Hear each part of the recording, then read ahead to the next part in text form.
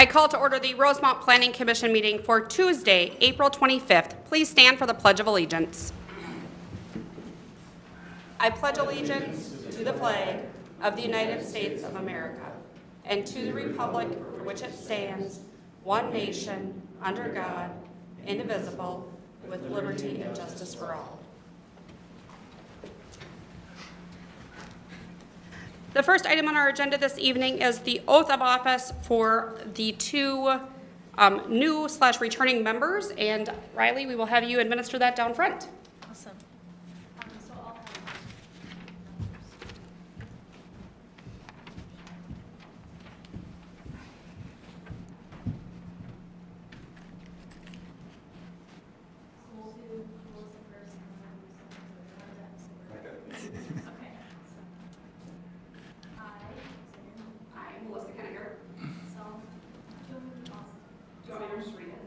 So I'll have I, Melissa Kenninger, solemnly swear that I will support the Constitution of the United States and the state of Minnesota and faithfully discharge the duties of a commissioner of the Rosemont Planning Commission in the county of Dakota and the state of Minnesota to the best of my judgment and ability. So help me God.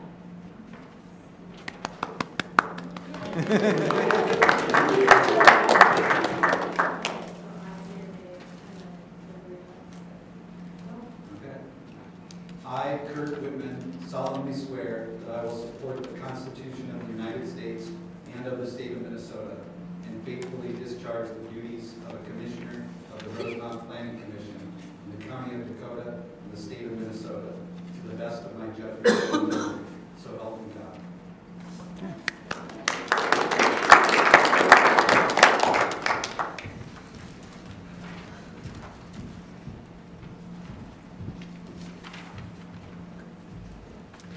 Kurt, we welcome you to our Rosemont Planning Commission.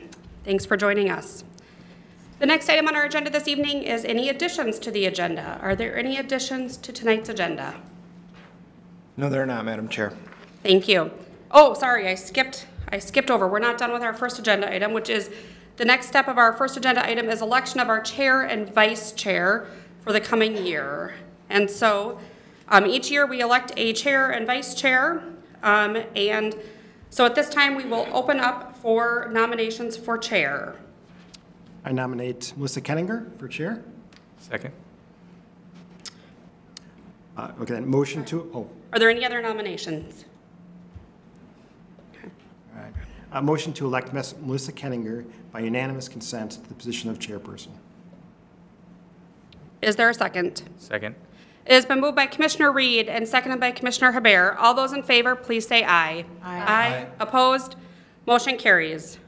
Thank you. I am honored to serve as your chair for the coming year. At this time, we will also elect the vice chair. Are there any nominations for the vice chair? I will make a nomination to elect Commissioner Reed as vice chair. Is there a second? second. Are there any other nominations?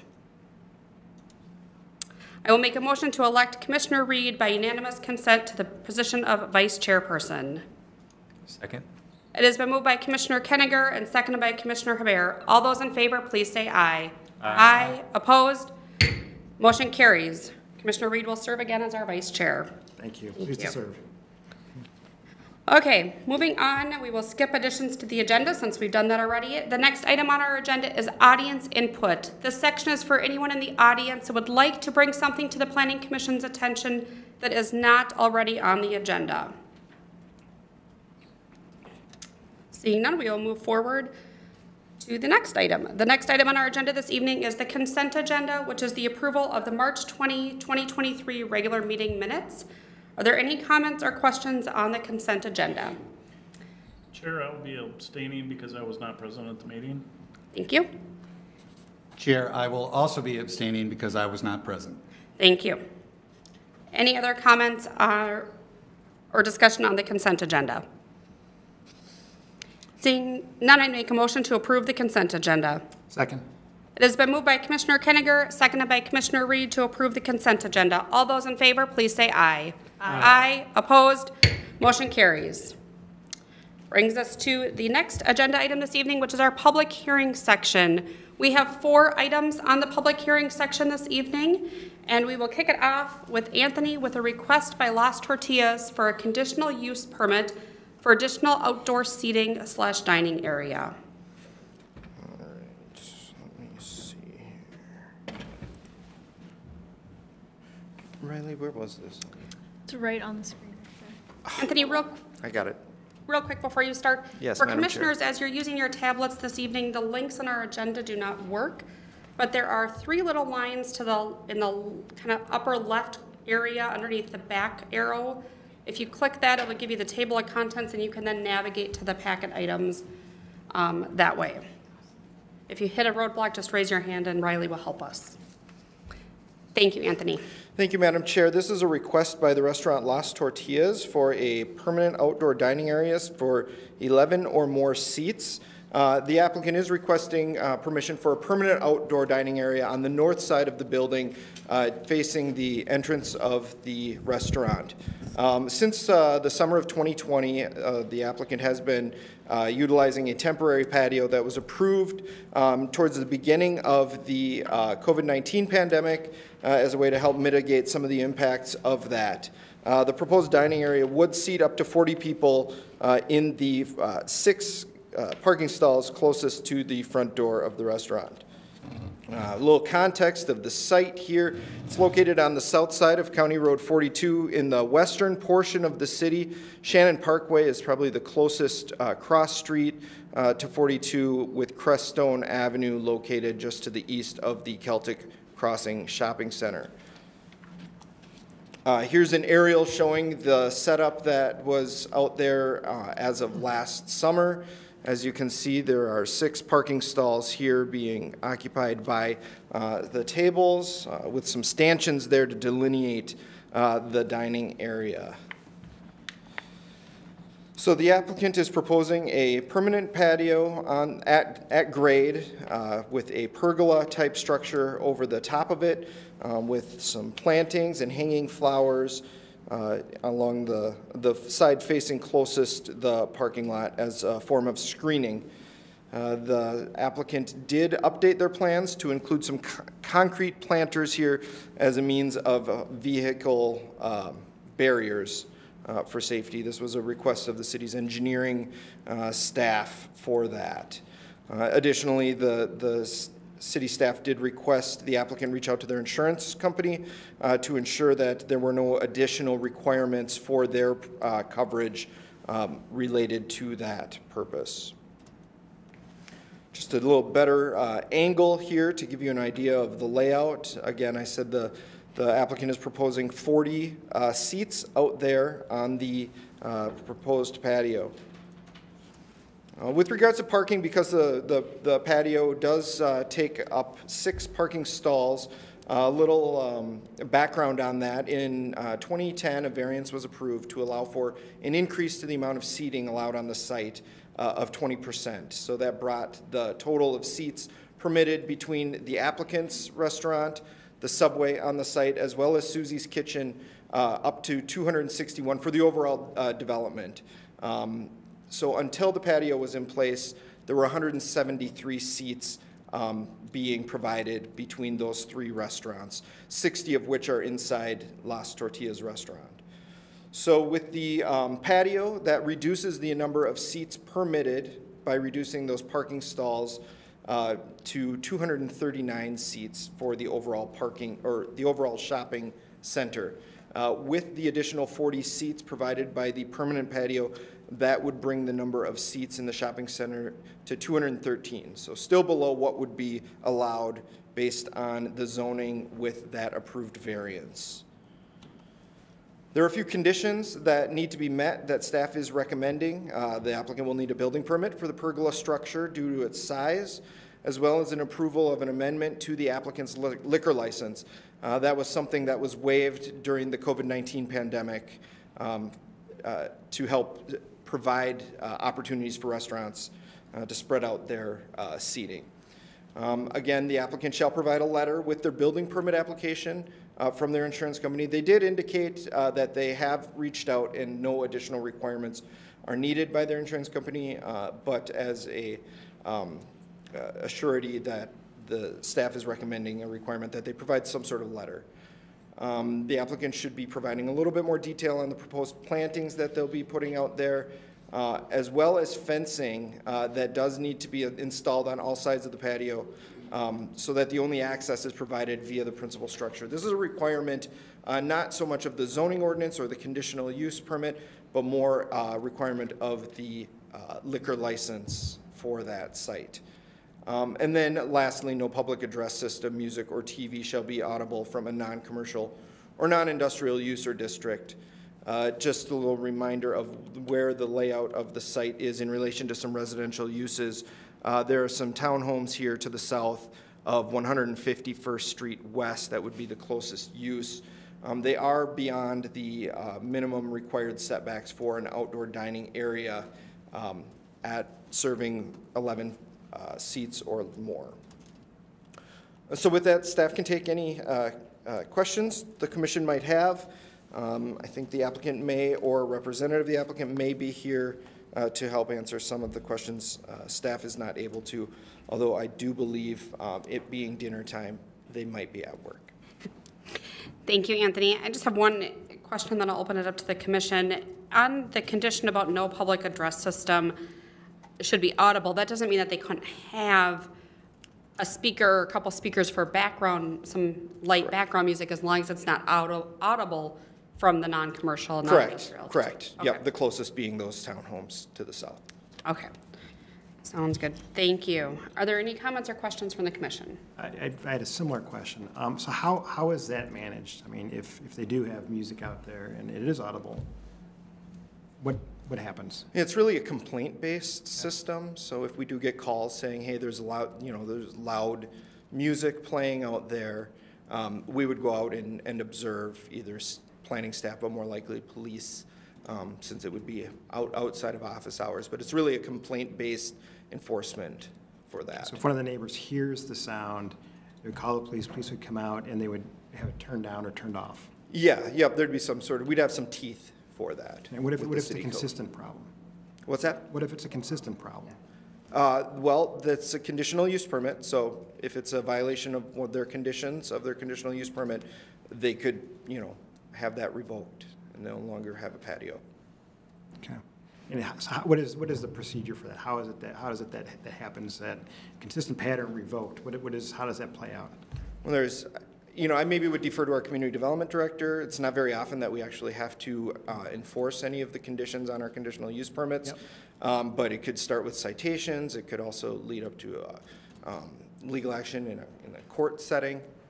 So, Madam Chair, Commissioner Reed, so typically what you would see on a conditional use permit like this, if it's determined that there's a consistent or ongoing violation of their permit, as Anthony was running through here, so complaint basis, so if staff receives a complaint, a number of complaints, as he said, likely would be the police that would observe, and then they would make a documentation of that as part of a police report.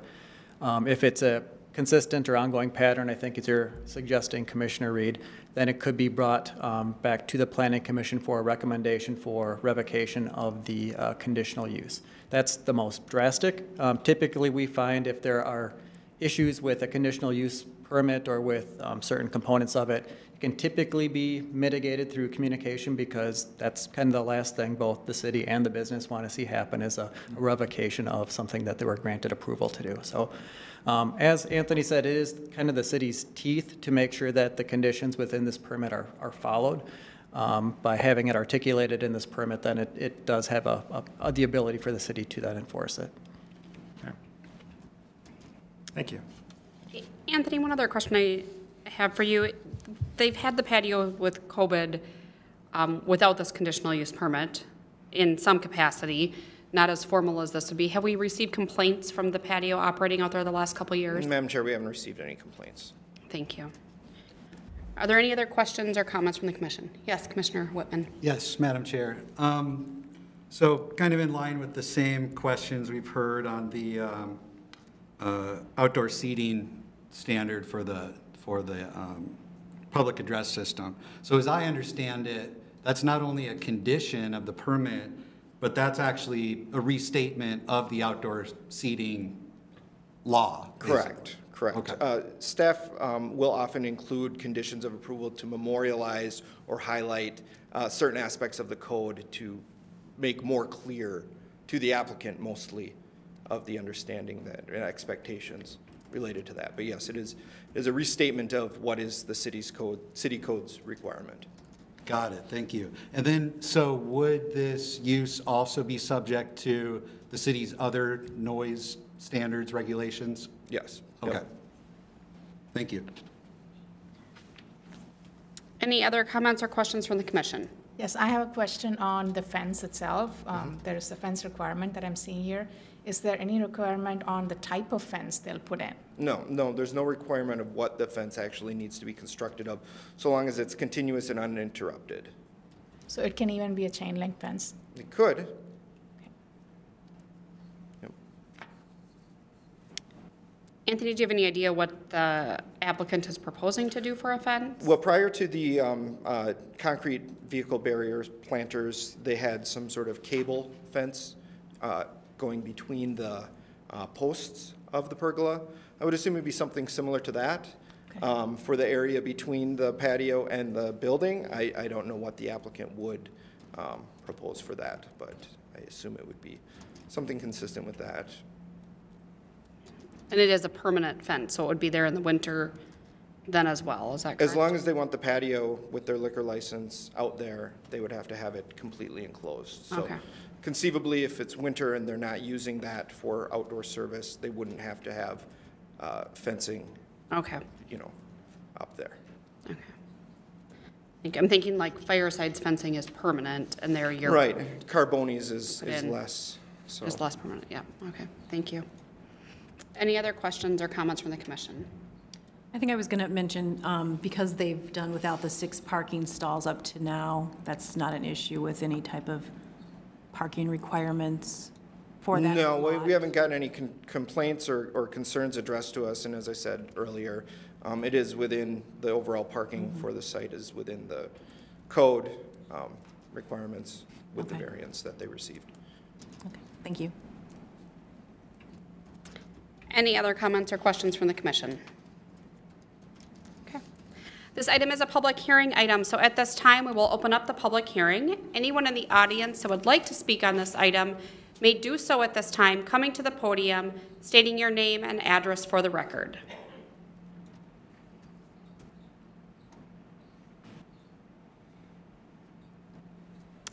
Seeing no one, I will make a motion to close the public hearing. Second? It has been moved by Commissioner Kenninger, seconded by Commissioner Powell. All those in favor, please say aye. Aye. Opposed? Public hearing is now closed. And with that, we could move to a motion on this item.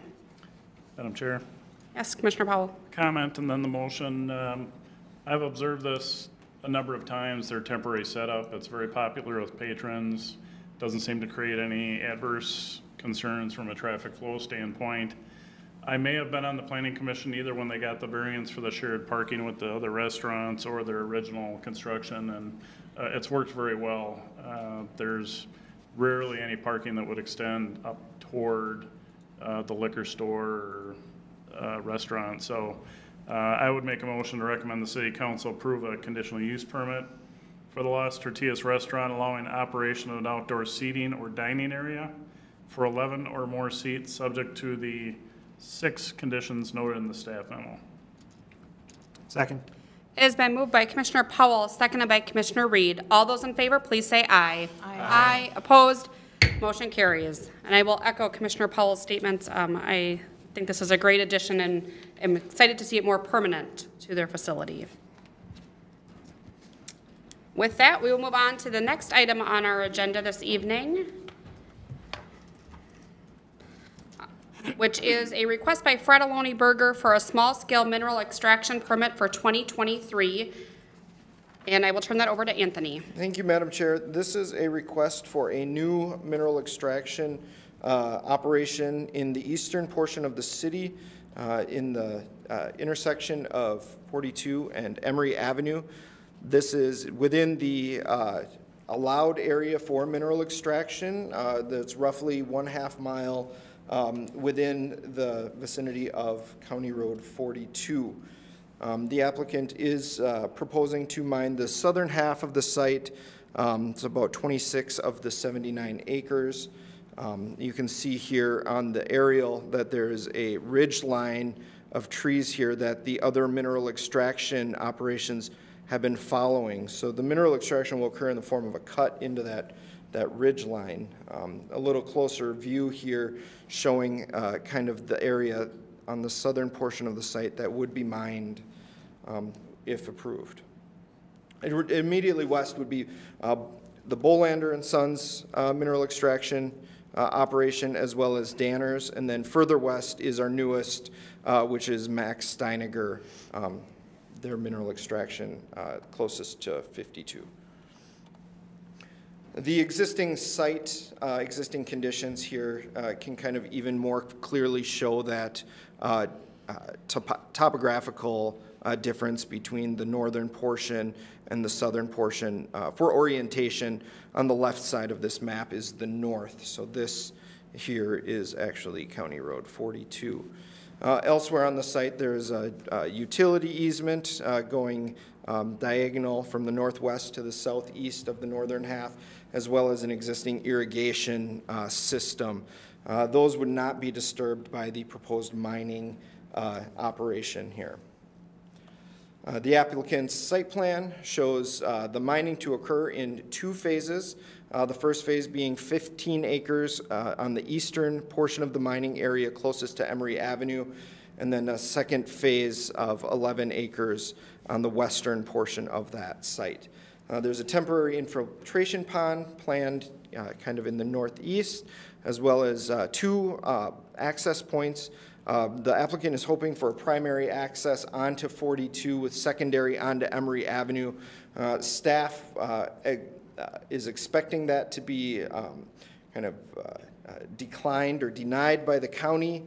Therefore, the city's engineering department did review this, and they are okay with Emory Avenue being the primary haul route, with the understanding that the applicant would not be able to utilize that for heavy truck traffic while road restrictions are ongoing in the spring. I think the applicant who's present can speak a little bit more about their conversations with the county here, but without this primary access, staff is still supportive and recommends approval of the access onto Emory Avenue going north to 42 for their haul route. A condition of approval, of course, being that the county provide a permit for that access there. The reclamation plan provided by the applicant does show a gradual grading of the site from south to north, following somewhat similar direction for the existing slope, although much flattened out. The reclamation plan does show a 3-to-1 reclamation slope in these areas. The conditions of approval include updating that to a 4-to-1 slope, which is at the recommendation of the city's engineering staff. There's a few standards, just wanted to let the commission know. These are by far not all of them, but extraction must be 5 feet from a public utility easement, must be at least 30 feet of an adjoining property that's not being used for extraction, and must also not be within 50 feet of a right-of-way. The site plan provided by the applicant does meet all of those required setbacks. Additionally, operations are limited to 15 acres in the first phase, and mining in the second phase can't occur until 70% of that first phase area is reclaimed. All excavation operations can only be conducted between the hours of 7 a.m. and 7 p.m. Monday through Saturday, and all topsoil must be retained at the excavation site for that reclamation once extraction is complete. So those are just a few of the standards that the city's code requires. Staff is recommending approval with some conditions. These 4 conditions are in addition to the 31 conditions that are included in the draft mining permit or draft conditions for mineral extraction. Those are just the updating of the reclamation plan for the slope, the permit from Dakota County if the applicant is able to secure one, Also some information regarding the stockpiles that aren't going to be used for any screening or diversion berms. And then also of note, similar to the Max Steiniger permit, since we are halfway through the year, the applicant would have this permit valid until the end of 2024, although a requirement being that they would provide staff with an update of the material excavated and received for the site. So a mini review that doesn't require a full submittal and public hearing before the Planning Commission. And this is consistent with a recent approval for the Max Steiniger site, and staff is comfortable with that standard being held for this applicant as well. So with that, I can take any questions. I do know that, in fact, the applicant is present for this item, so any questions I'm not able to respond to, I would defer to them. Thank you, Anthony. Are there comments or questions from the commission? Yes, Commissioner Powell. Anthony, the second condition, I'm pointing this out because it's a condition that's not Trunk Highway 42, that's County Road 42, correct? Yes, thank you. Commissioner Whitman. Anthony, I'm looking at section E of the actual permit, which states that all required permits from the state of Minnesota, County of Dakota, and City of Rosemount, or any of their agencies, shall be obtained and submitted to the city prior to the issuance of the permit. Are there any other permits required by the city? There are no other permits required by the city for this. And then has the city received any required state or county permit? No, not at this time. Okay, so this permit cannot be issued until the city has received those permits, is that correct? Yep, okay. Any required. Okay, thank you. Are there any other comments or questions for Anthony? Okay. This item is also a public hearing item this evening, so at this time we will open up the public hearing for this item. Anyone that is in the audience would like to speak on this item may do so at this time, coming to the podium, stating your name and address for the record.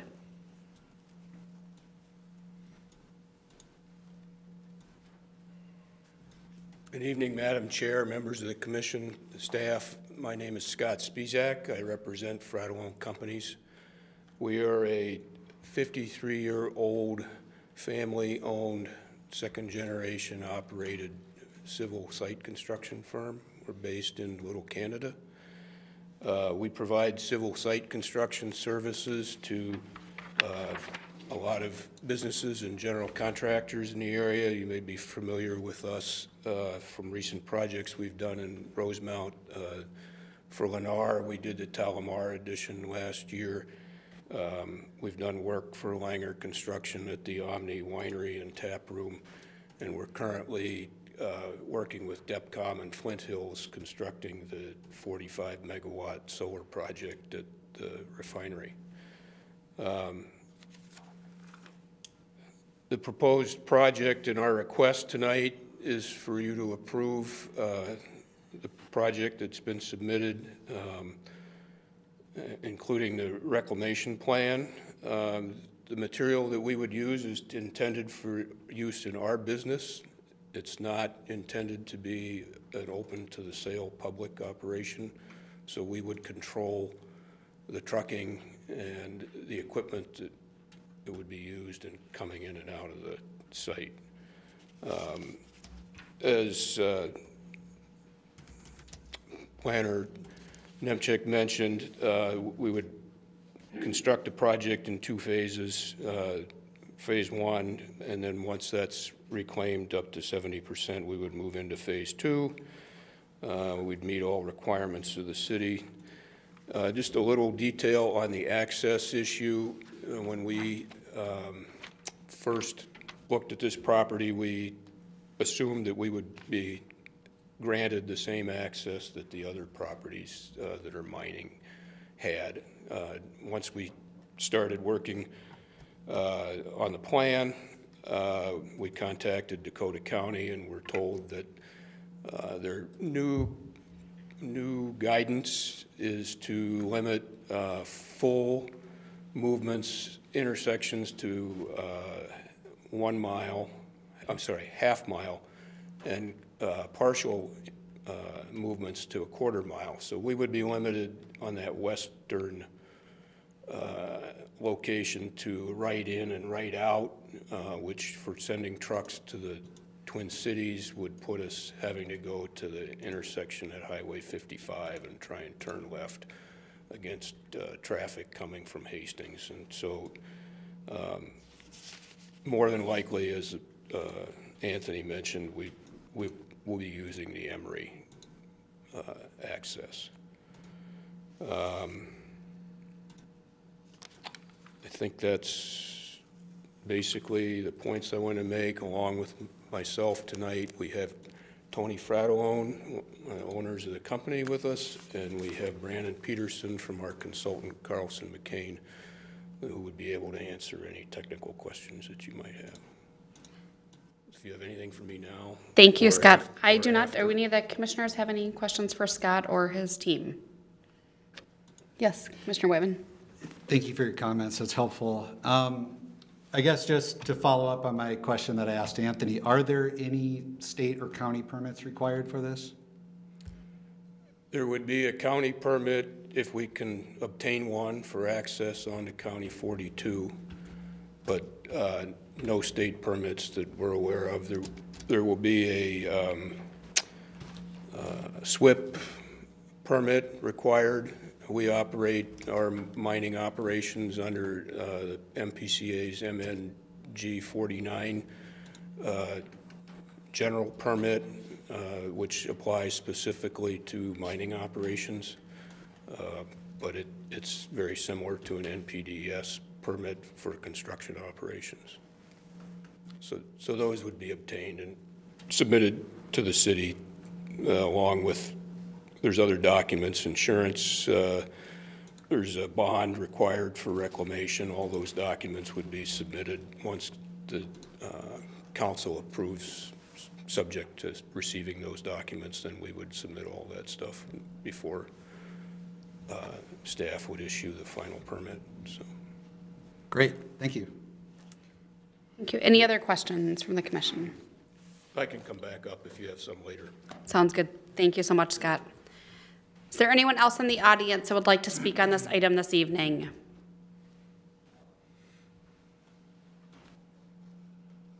Seeing none, I will make a motion to close the public hearing. Second. It has been moved by Commissioner Kenninger, seconded by Commissioner Powell. All those in favor, please say aye. Aye. Aye. Opposed? Public hearing is now closed. And with that, any other comments before we move to a motion?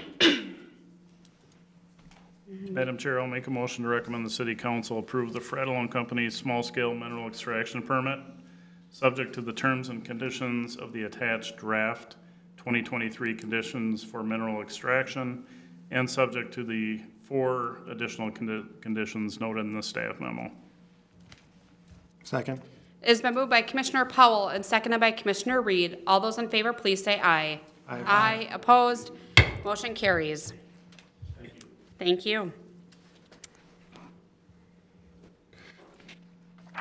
The next item on our agenda this evening is a request by North 20 for an amendment to the conditional use permit to extend hours of operation and allow for outdoor live music.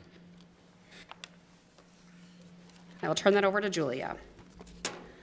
All right, so this item tonight is amendment to the existing conditional use permit for North 20 Brewing. A little bit of a summary of the request. So the applicant is requesting an amendment to the existing conditional use permit that was approved back in June of 2020 for North 20 Brewing to extend the hours of operation and to allow for outdoor live music and food trucks on site. The applicant is requesting to amend conditions 3, which state hours of operation within the permit, and also condition 17, which states that no outdoor live music or food trucks are allowed on site. Aside from the 2 conditions, the applicant is requesting to amend the remaining 15 conditions associated with the previously approved conditional use permit would remain in effect and would also be required to be complied with as it has been since the approval in June of 2020. Did want to reiterate that food trucks on site, or if this amendment is approved tonight, or recommended for approval, food trucks on site would also need to adhere to the requirements of the mobile food units chapter in the city's code, and the site would also need to adhere to all those noise requirements that are found within the city's code as well. So a little aerial of the site. So you can see it's located at 12266 Bacardi Avenue. So it is located about a mile north of Bon Air Path and also about a quarter of a mile south of 120th Street. Then also another aerial of the site. This was taken from September 2022 of the site. Also, the next couple slides are photos of the site from the past week. So here's looking on the site.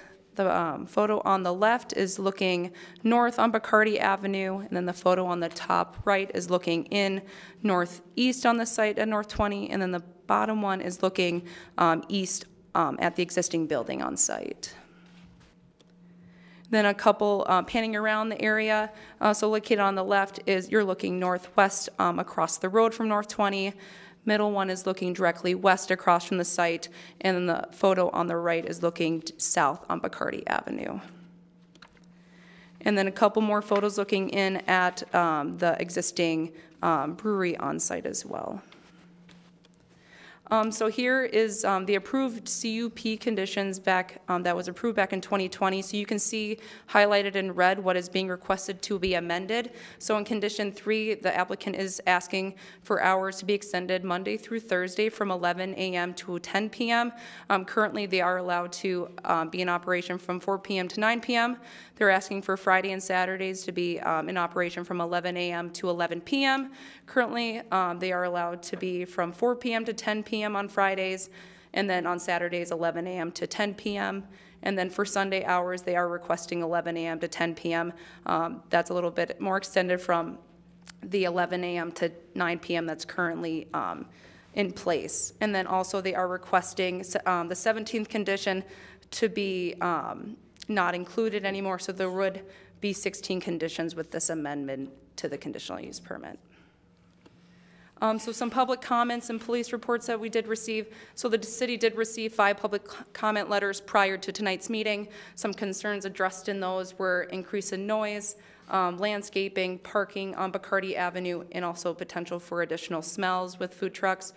And then also, there were 3 calls to the police department since the opening of North 20 Brewing, which was back in July of 2022. 2 of those calls were in regards to parking on Bacardi Avenue, which parking on Bacardi Avenue is allowed. And then also 1 call for assistance with a guest at the brewery itself.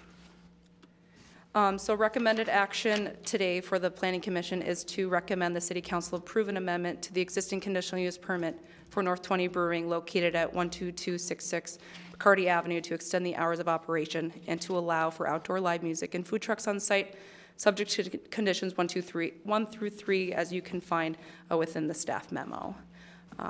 But I can answer any additional questions right now that the commission has. Also did want to mention that the applicant is here as well. So if you do have additional questions that I cannot answer, they are here to speak on this item as well. Thanks, Julia. Yeah. I will start with a couple of questions and then open it up to the rest of the commissioners as well. And some of these might be for the applicant, but do you know where on the site they plan to put the food trucks? The applicant might be able to speak a little more to that. Applicant did not say exactly where they would put it. Most likely would be in the parking area, most likely near, I'm guessing, where the patio is, but I would refer to the applicant more so where that location would be for sure. Okay, thank you. And with that, can you refresh us on the parking, what they have for parking there in terms of what is required versus what's currently there? I do not have that offhand, but I do know that they were able to, back in 2020 when this was approved, that they were able to meet the parking standards that was required for the site. It meets the parking standards, but yes. If we've got food trucks that are now going to park in the parking lot and take up parking spots, then we could be potentially not meeting the standards any longer? Madam Chair, I'd defer to the applicant before we kind of dive into that piece Okay. to understand where their proposal for those locations would be. That sounds good. And can you talk a little bit about, you mentioned that any food trucks would be subject to the mobile food truck city code as well as the any outdoor music to the noise ordinance. So can you talk a little bit about what the city code is for that? Yes, so I have it up on the screen currently. These 2 portions are part of the mobile food truck portion of the code. So you can see 310.3 are those requirements. So, and also the location. So currently within the code, it does not specifically say that food trucks are allowed within the AG agricultural zoning district. There was not a specific reason for that. More so it was just left out. So technically food trucks would not be allowed with that because it's not allowed in agricultural zoning districts, but it would still be under that purview that as you can see in the code, that with the special events permit that is approved by the city, you are allowed to have up to 4 per year on site. So they would be able to have them on site with a special use permit with that until the code would be potentially changed to allow for food trucks in the AG agricultural zoning district. So when you say 4 permits in a calendar year, does that mean like 4 on 4 days, or could a permit go for a month or 2 at a time? I do believe it's either a day or a weekend. It is our city clerk does the permitting for that. I know that we have had permits for a full weekend before, so, you know, depending on what the event is, if it's a couple-day event. But it would be 4 special permits per year that could be approved by the city clerk. So it would, is it fair to think that they could have a food truck no more than 4 weekends out of the year? As of now, yes, with Okay. how the code is currently written, correct? Okay. It's not that it would be able to be every weekend No, or every day? no, or- yes, Okay. correct. Okay, and then what about the noise ordinance? So here's a couple portions of that noise. So again, with the outdoor patios and decks, kind of that was spoken to earlier with Las Tortillas, they would still have to adhere to what is stated on here, you know, will not be able to disturb the peace, you know, background music that does not disturb the peace, surrounding area permitted during hours when service of alcoholic beverages is permitted, so during the hours of operation. And then also what is stated within the noisy parties or gathering as well. So I know there was a piece on the Las Tortillas that it couldn't be heard from. The public, the PA and such, that would not be, that portion is not prevalent to this. It was public announcement, but also Yeah. music, I think, was Yeah. also in there. And Yes, but at least that portion wasn't a condition within, for microbreweries. So if I'm reading D correctly, 715D, it means that the gathering can't be audible to the human ear 50 feet from the premise. Yes, and again, that's also would come down to, you know, we get a complaint, police would go out, they would listen, you know, take the report, kind of the same, what Anthony had stated with Las Tortillas, would be that same purview with that. Okay, but you know, in terms of for the residents that are living there, they wouldn't have to have this, they would have an avenue Yes. if it was audible Correct. from their own backyard, which is a couple hundred feet away, Yes. that they could file a complaint. Yes, because that's still, even if it is amended to allow for that, they would still have to be required to meet those noise requirements that are in the code, which you can see in front of you right now. Okay. Commissioner Reed. Madam yeah. Chair, if I can, so is this noise requirement as stringent as the one we heard for Las Tortillas? So if a resident hears music, call the police, and ultimately this could be revoked? Is it that stringent? So, Madam Chair, Commissioner Reed, one of the little bit of the nuance difference, I think what we heard from the last one for Las Tortillas, because they're in a commercial zoning district, I'm going by memory from the last staff report that had on there, the requirement that it could not be audible from a non-commercial or non-industrial district. What we're referencing here is the component of city code related to more of a nuisance violation that talks about audible of within 50 feet of the premise. So similar in interpretation and similar in impact to the actual code, but slightly different in that the Las Tortillas noise regulations were tied to the use as a commercial entity in a commercial zoning district where one could reasonably expect to have other noises associated with commercial activities. So that's where that one is talking about. It can't be audible from adjacent residential. This one is talking about, it would be a violation if it's audible within 50 feet or whatever the specific language in the code states. They're under more of a nuisance provision. So in 50 feet, I mean, if I remember, you know where I'm going here, right? There's a residence across the street, right? And it's more than 50 feet. And there's other residents around. So if they can hear the music, just play this out, right? So if they can hear the music, they would call, and police would come, they'd go to the house. If they could hear the music, they would go to the brewery, and they would have to turn it off or down, correct? Right, it'd be more of a police enforcement action, not something necessarily tied to a specific requirement of their conditional use permit that allows them to operate. Okay, good. I'm pulling that thread a little bit. Yep, So I if see it's where you're going. a repeating pattern, perhaps again and again, can this be revoked? Can this, can their outdoor music approval be revoked? Yep, and that's a great question, because that's a bit of the policy discussion that we would like the planning commission to have on there, because if it's not a condition as it's noted within their conditional use permit, that's basically being in violation of, it's a different avenue for the city to enforce. So it wouldn't necessarily be a revocation or enforcement of the conditional use permit, it'd be an enforcement of the city's noise or nuisance ordinance through that component of city code. So if there's, I would recommend that once you take input and feedback from the audience as a part of the public hearing process, if that is a large concern from those in attendance or based on the comments received, that could be an additional condition that the Planning Commission could leverage as a part of this recommendation tonight. Yeah, thank you. One other question, just another kind of clarification. The food trucks, can they park on Bacardi? Or do they need to park in the parking lot? The city's mobile food unit ordinance does not allow parking on public rights of way. Yeah. Okay, thank you. So they would have to park within the property. Yeah. But customers or anyone visiting neighboring residents there or anything, Bacardi does allow for on-street parking. Correct. Of passenger vehicles. Yes. Okay. Madam Chair. Yes.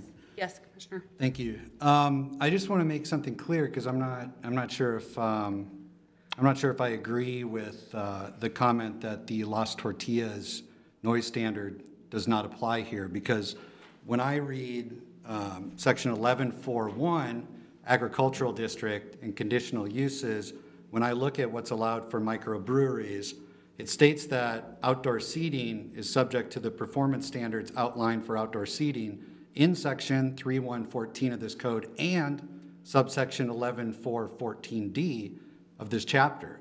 And when you go to 11.4.14D, that includes the language 11.4.14D subdivision 7, no public address system shall be audible from a non-commercial or non-industrial use or district. So as I understand it, it will have the same standard. Again, it comes down to that, that noise requirements as well. They'll have to adhere to what is required within the code. I understand that. I heard a question of, was this the same standard? And I thought it was stated that this was not because it was in a commercial zone, but in the agricultural district, according to this, what's allowed for microbreweries, that commercial zone law applies to this use. Yes, and it's within the code, so that would apply. Okay. This. Yeah. I guess my only other question on that then would be, that I'm wondering why that would not be stated specifically as a condition within the actual permit, just like it was for Las Tortillas. They're requesting the two amendments that are stated in here. Like I have in addition to with the 3 additionals, the property will need to adhere to all noise requirements that are found within the city's code.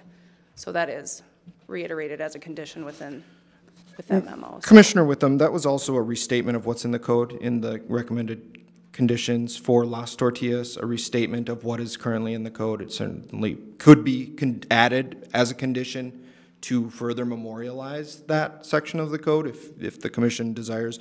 But that doesn't, its omission from a condition of approval does not mean that it doesn't apply.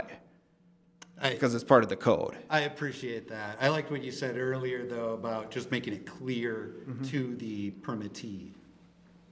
And I think that was kind of Adam's suggestion too earlier, was as we hear the feedback, we could add that back as a condition on the permit. So we could remove 16 as it's stated, but replace it with a condition calling out the noise ordinance. Correct.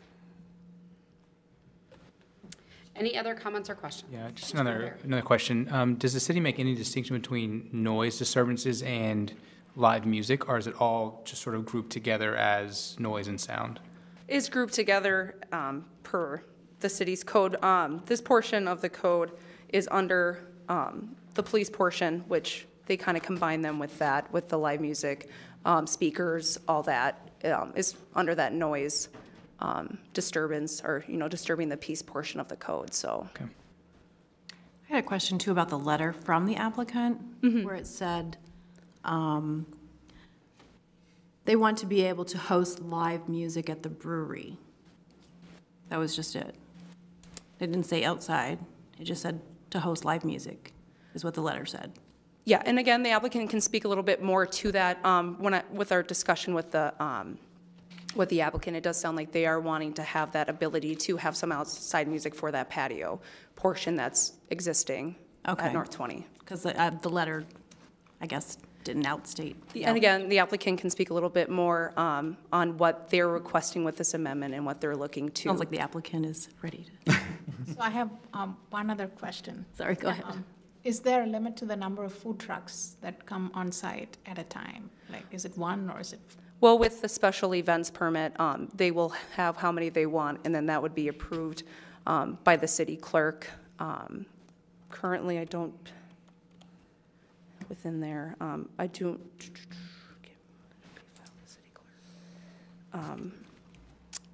Madam Chair, as Julie is looking up that specific reference there, I think the point that staff is trying to make the distinction of is the applicant's request isn't specifically allowed in the current as it is written. So what staff is offering and providing some guidance on is a way for them to accomplish that, but it is in a very limited fashion, as we noted through that special permit for that up to 4 instances per year. So it's a bit outside of this conversation in terms of other avenues for that to take place, but I think that's a good discussion that could also occur here with input from the audience. If there's a desire at some point in the future for an amendment to city code that would more carefully refine or define that within this type of an area, that would be a different proposal that the city could consider. Do we know, kind of on that same thread that Commissioner Tirgarjan was going on, when the city clerk reviews these requests, is there a request, like, let's just say they wanted to have 4 food trucks for a weekend, and they're going to put them in their parking lot, which is going to then absorb a good share of their parking lot. Does she review that, he review that and take that into consideration on, you can't do that because you can't, in essence, get rid of 50% of your parking? Yes, Madam Chair. As a part of the special event permit, there's a number of different departments that would review that and provide input and feedback on there. Everything from waste, or are there what's the anticipated crowd size? So should there be a request to Public Works for additional trash containers? Other things that would typically be associated with a large temporary type of an event. Okay, thank you. Any other questions or comments? Thank you, Julia. This item is a public hearing item, so at this time we will open up the public hearing. Anyone that would like to speak may do so, coming to the podium, stating your name and address for the record, and we will invite our applicant to step forward at this time first. Hi, my name is David Schmitz, 2100 126th Street West in Rosemont. The reason I was hesitating or starting to come up was hopefully we can clear up a bunch of what's going on here. The requests we made were simply, we've had a lot of customers requesting these things, and I've had city people who work for the city tell me, go ahead and put this request in. As far as food trucks, it's not really that big of a request from us. When we first went about this process, we wanted to have food trucks because that's what a lot of breweries have, and the city said, no, you can't do that. So we put it in our own kitchen at a very high cost, and so to have food trucks would go against our kitchen. And so the only reason we'd ever have a food truck would be on some special occasion to celebrate, something that's going on with the city or something. And I was told a couple months ago by someone who works with the city that we can do it 4 times a year, and I said, according to our conditional use permit, we cannot do it at all. But now I find out differently that we can do it 4 times a year, and that would suffice fine with us. So we do not need to include food trucks on this conversation. With your current conditional use permit, you would not be able to do it 4 times a year. You would need that removed, and then you would be able to do it 4 times a year. Okay, and to be honest, I'm not as concerned about food trucks.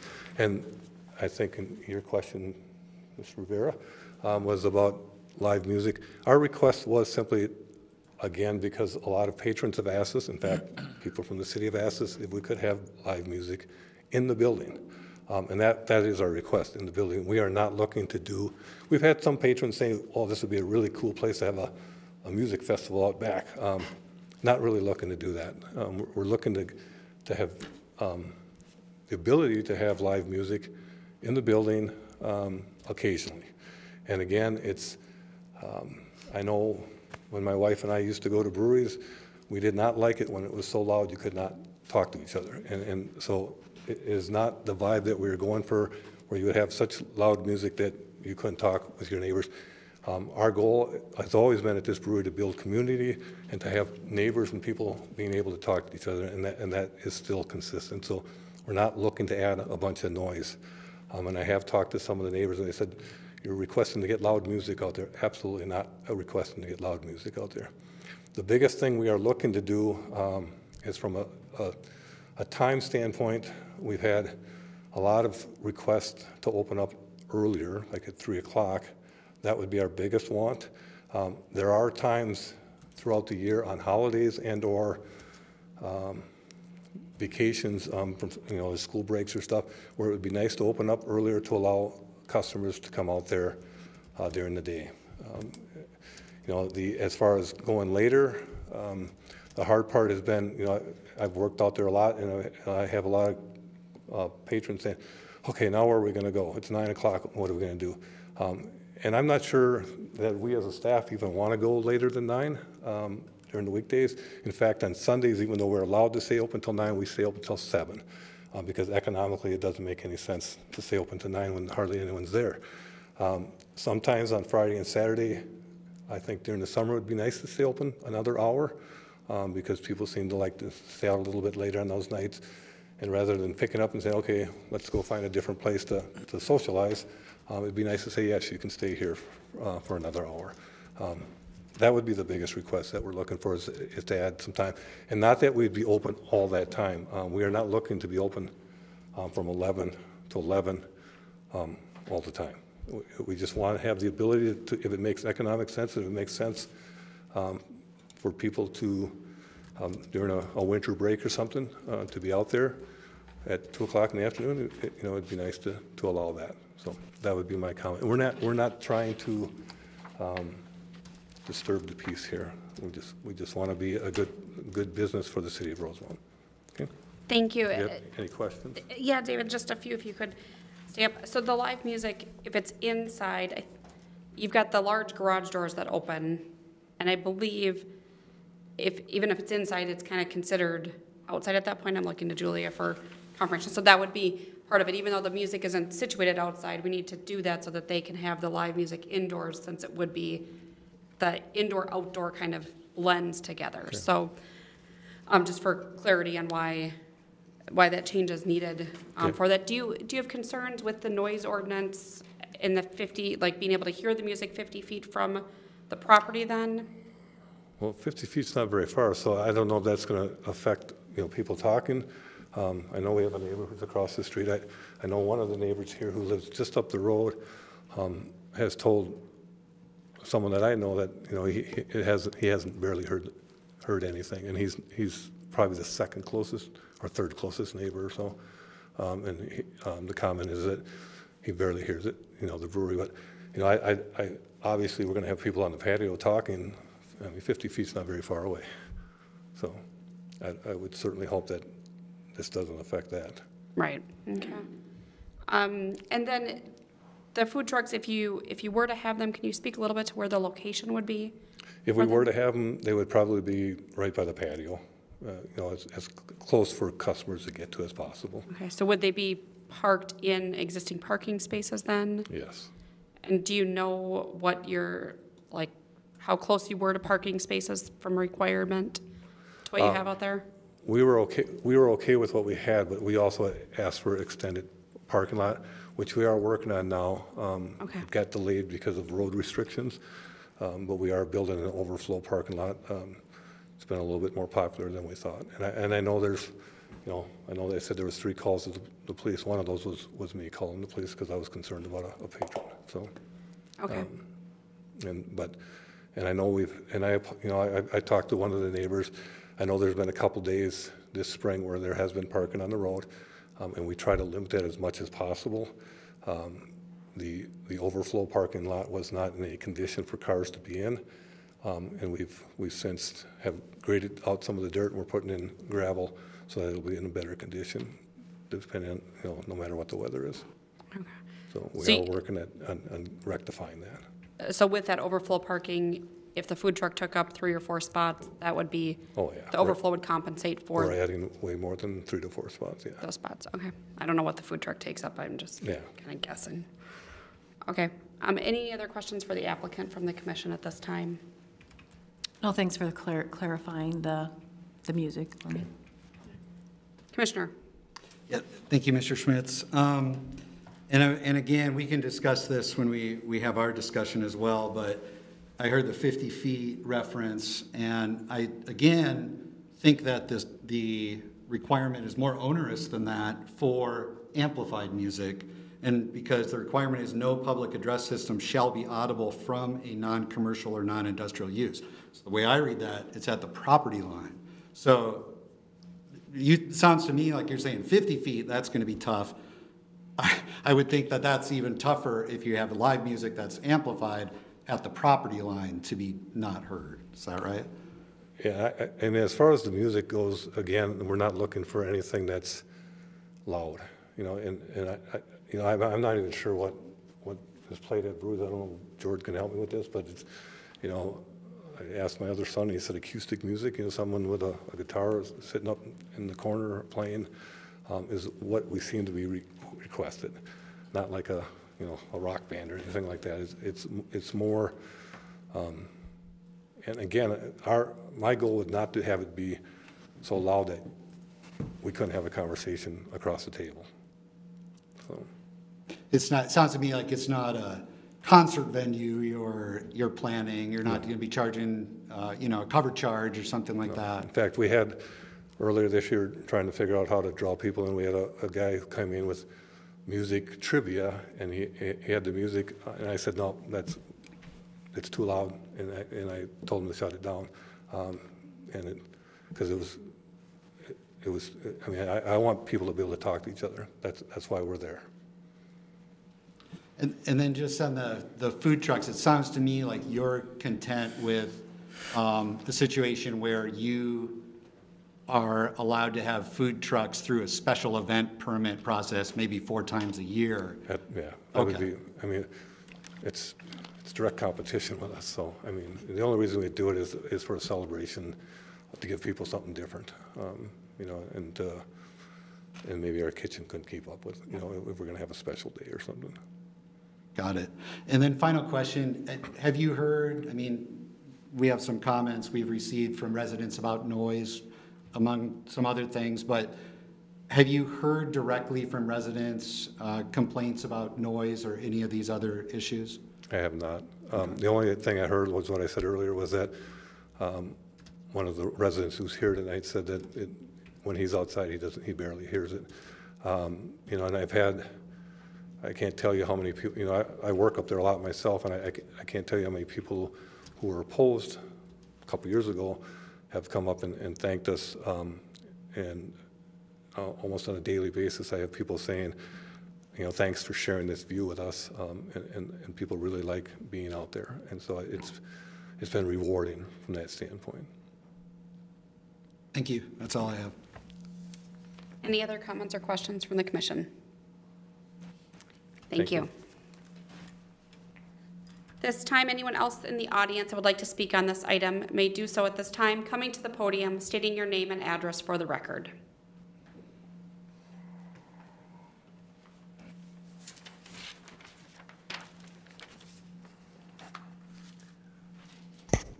Good evening, Commissioners. My name is Jeff Wilczek, W-I-L-C-Z-I-E-K. Got that, Riley? I live at 12800 Bacardi Avenue West. It's approximately 4 blocks south of the brewery. The new COP number 17 states outdoor music or on-site food trucks are prohibited. Now they want to change that, so I'm wondering why the sudden change of heart? There must have been good reason that outdoor live music and on-site food trucks were a detriment, which this has been addressed because apparently, Brenda brought it up, they were requesting live music, not outdoor live music, so I think that was added by the planner, I don't know. The updated CUP reads at number 5, will not involve uses, activities, etc., detrimental to any persons, property, or the general welfare because of excessive production of traffic, noise, etc. So how can this be accurate when the addition of food trucks and outdoor live music, well, apparently it's not going to be outdoor live music, will definitely increase the production of excessive traffic and noise. Also, the updated CUP number 6 addresses vehicle ingress and egress to the property and will generate additional truck. It says that it will generate additional truck and vehicular traffic, but not at a capacity that would be substantially different than an active agricultural use. Are you kidding me? When was the last time you've seen nonstop traffic coming and going all day, every day, from a farmer's field? Most of the time, on peak weekend hours especially, there's parking on both sides of Bacardi, and Mr. Schmitz will attest to this. In the winter, I know they had outflow parking area plowed out during the winter, and they used that. And despite that overflow parking and regular parking, we still had parking on Bacardi. And Julie misinterpreted saying that there is parking allowed on Bacardi, but a part of their CUP is they're not allowed to have parking on Bacardi. So most of the music at breweries that my wife and I have visited just had a musician with a guitar in the corner playing mellow music. It sounds like that's what Dave just said they're going to have. That would be nice, but that's not what was in the information I had. And then these breweries, if they did have music outside, it was located in an industrial park, not a residential area. And also, the brewery is located right next to a wildlife refuge. How is wildlife going to find any refuge next to a noisy, high-traffic area? So I felt that an environmental impact statement was in order to address this issue. And in closing, I want to say that my wife and I are patrons of North 20, and we're even Mug Club members from the start. But we feel that what they're requesting will disrupt the wildlife and the quiet rural atmosphere that we've enjoyed here for the last nearly 40 years. So I strongly urge the Planning Commission take a closer look at this request before seeking approval from the City Council. Thank you. Is there any questions? Thank you. You're welcome.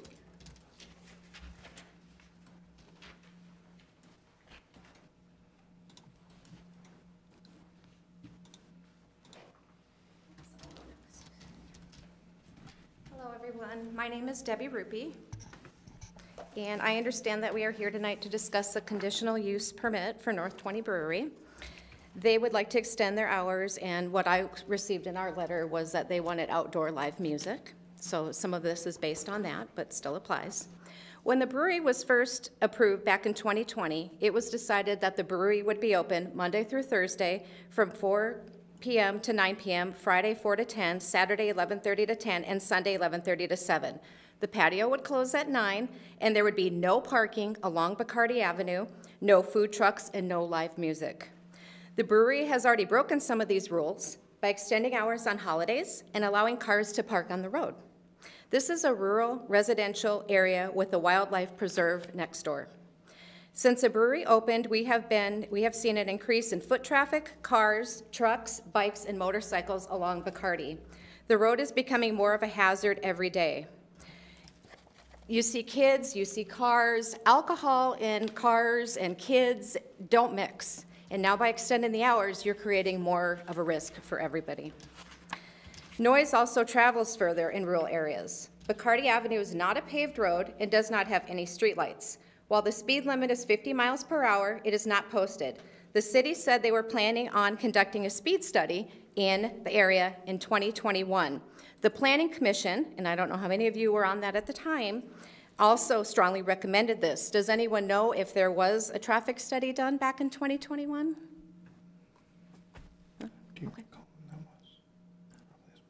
Because I know that that was something they wanted to look at for further issues with the brewery. Okay, so maybe something should be done. I would like that to happen if possible.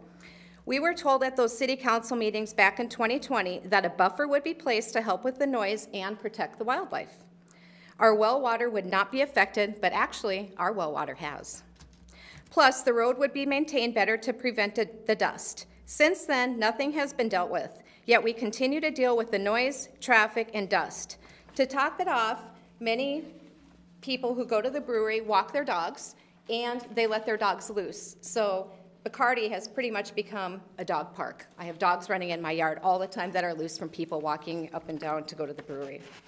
According to the City of Rosemount website, conditional use permits may be issued if, number one, will not be detrimental or to endanger the public health, safety, or general welfare of the neighborhood or the city. Number two, will be harmonious with the objectives of the comprehensive plan and city code provisions. Number three, will be designed, constructed, operated, and maintained so as to be compatible or similar in an architectural and landscape appearance with the existing or intended character of the general vicinity. It will not change the essential character of that area, nor diminish or impair property values within the neighborhood. Well, I've talked to some people about our home before, and they said, you know, we really like your home, but now you have a brewery down the street. Who would want that? So that's a concern, too. Number four, will be served adequately by existing or those proposed in the project essential public facilities and services, including streets, police, and fire protection, drainage structures, disposal, water, and sewer systems, and schools. Number five, will not involve uses, activities, material, equipment, and conditions of operation that will be hazardous or detrimental to any persons or property or the general welfare because of excessive production of traffic, noise, smoke, fumes, glares, or odors. Number six, will have vehicular ingress and egress to the property which does not create traffic congestion or interfere with traffic on surrounding public streets. On a side note, 120th, which is north of the brewery, is a narrow road with two very dangerous curves coming around. So many times I see people walking around both of those corners and they're going to and from the brewery with their loose dogs or their dogs. It really creates a traffic issue, and I'm really worried one of these days it's not going to go over well. Many times we've seen people in the ditch on this road as well. Number seven, will not result in the destruction, loss, or damage of a natural, scenic, or historic feature of major importance and will comply with all local, state, and federal environmental quality standards. Number 8, these standards in addition to specific conditions as they may be applied throughout the code. Every nice day when people visit the brewery and they are outside, we hear the noise. We can go in our backyard, we do hear the noise from the brewery. We also see the traffic, we hear the people walk by, we find trash in our yard, we find all kinds of things going on that we did not find before.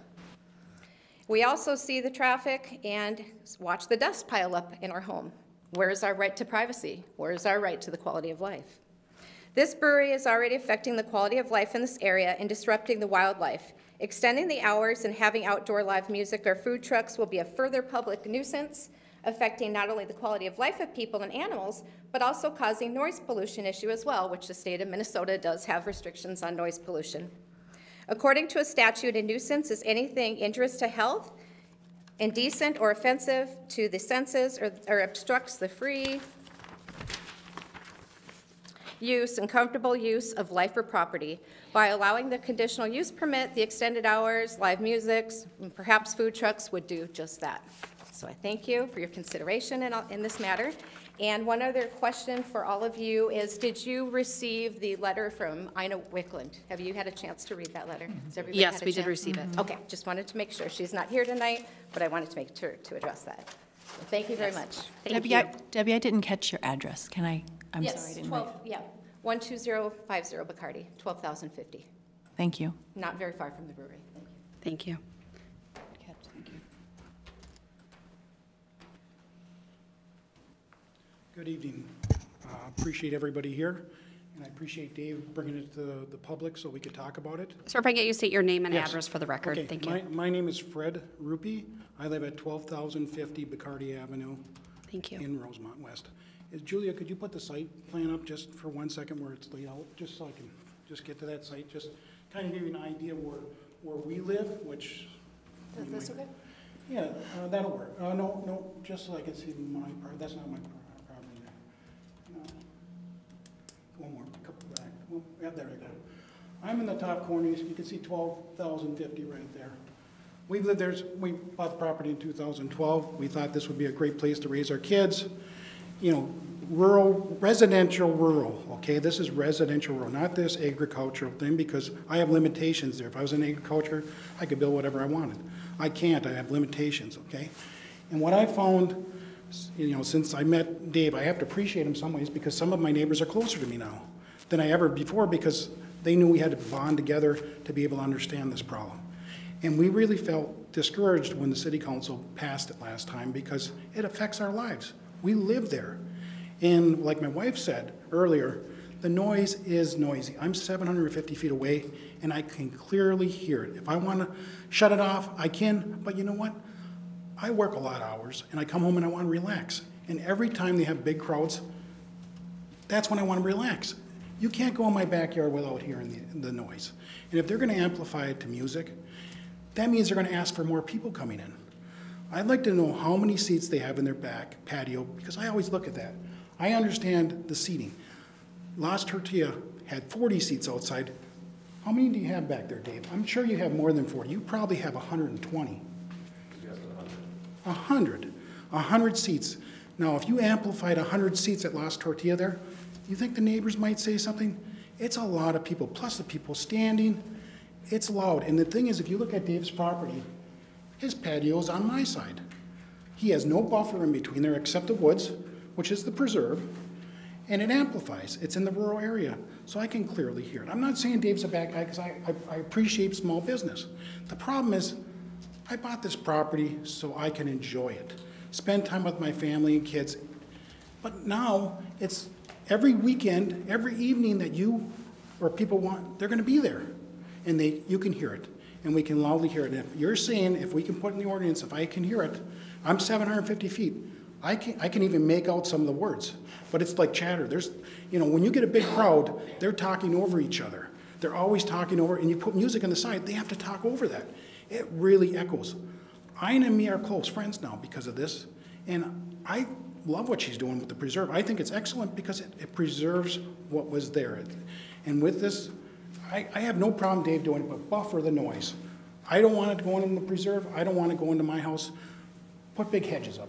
I mean, at the Pulte down in Egan, right there around the corner, they had to put a berm up, they had to put a fence up because of the gun club. They couldn't put those houses.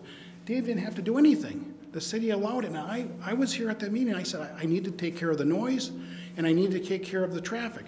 And none of that has been addressed. And it's like, I feel that I'm not being, that's why I'm talking here in public, so that people know, I don't like to be up here. I don't want to spend the time doing this. I want to be able to live comfortably and be able to have small groups. Dave's asking for 100 people just out on this patio. Minimum. What about the people inside? That's a big crowd. What if I did that to my house every day and put 150, 200 people at my property? You think my neighbors would appreciate it? Every weekend that's nice and sunny. I mean, when we had the nice weather, 80 degrees, I could hear it loud and clear, those people. It was just like chatter, like you're going to the Rosemont football game. You could hear it. It was not as loud as, but I could hear it loud and clear. I could make people out. So all I'm trying to say to you is the noise. I'm very concerned about the noise. I asked for them to do a noise test on it. Never seen that. Never had happened. But it is a problem for residents. This is a residential area. I get it.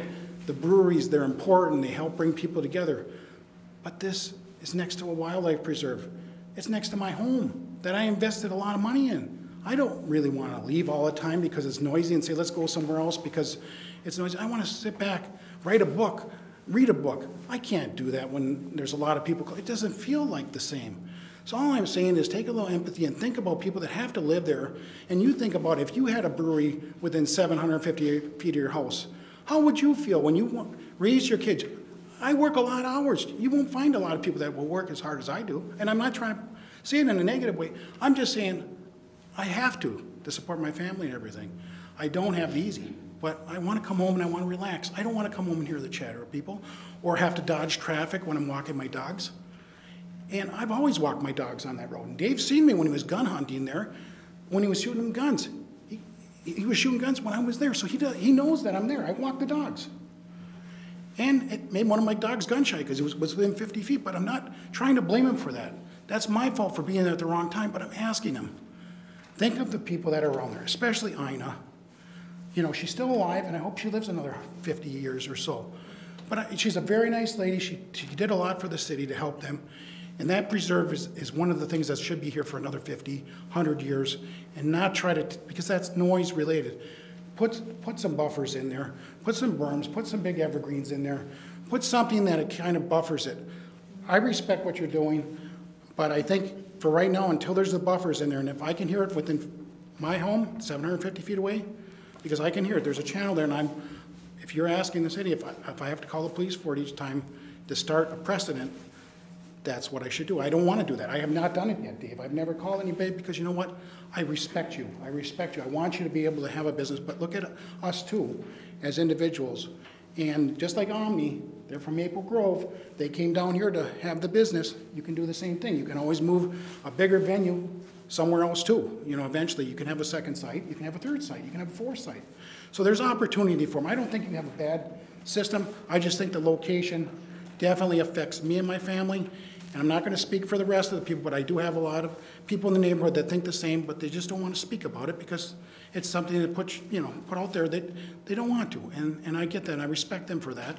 But I want to tell you, thank you, but please consider, our thoughts too, that we want a life too.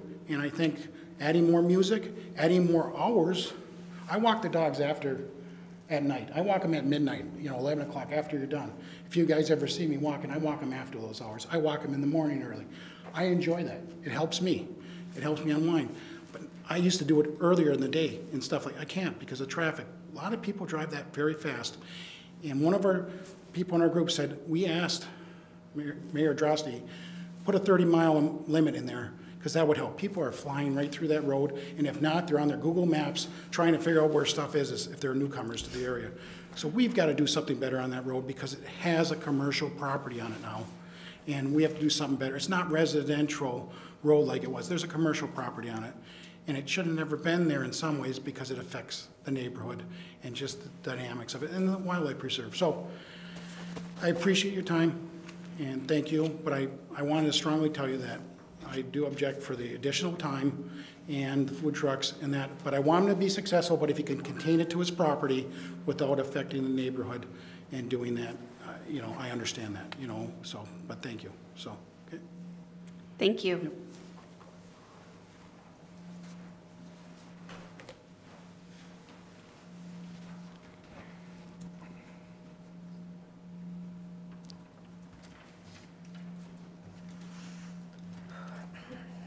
Good evening. My name is, Mara Schottenbauer, and I live straight across the road at 12483 Bacardi Avenue West.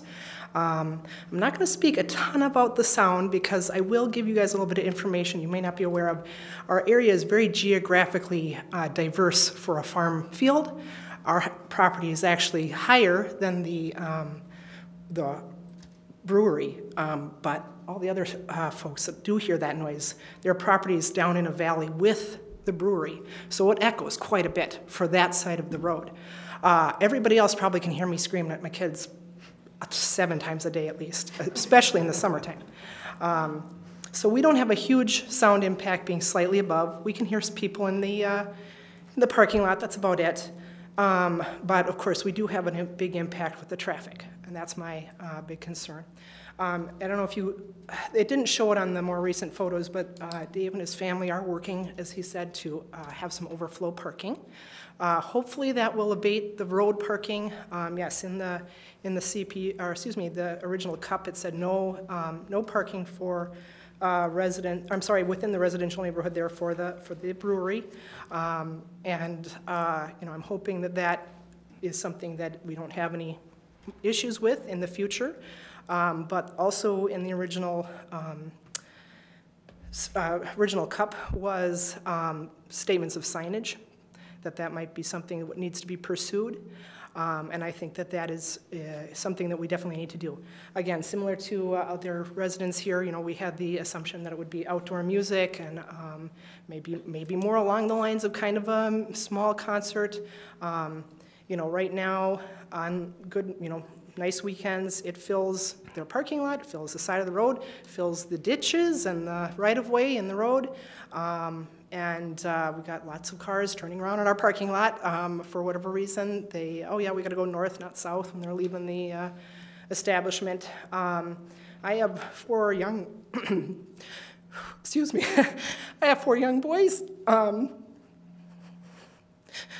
And they're boys, and I'll tell them 100 times to be careful of that road, but it is obviously a concern.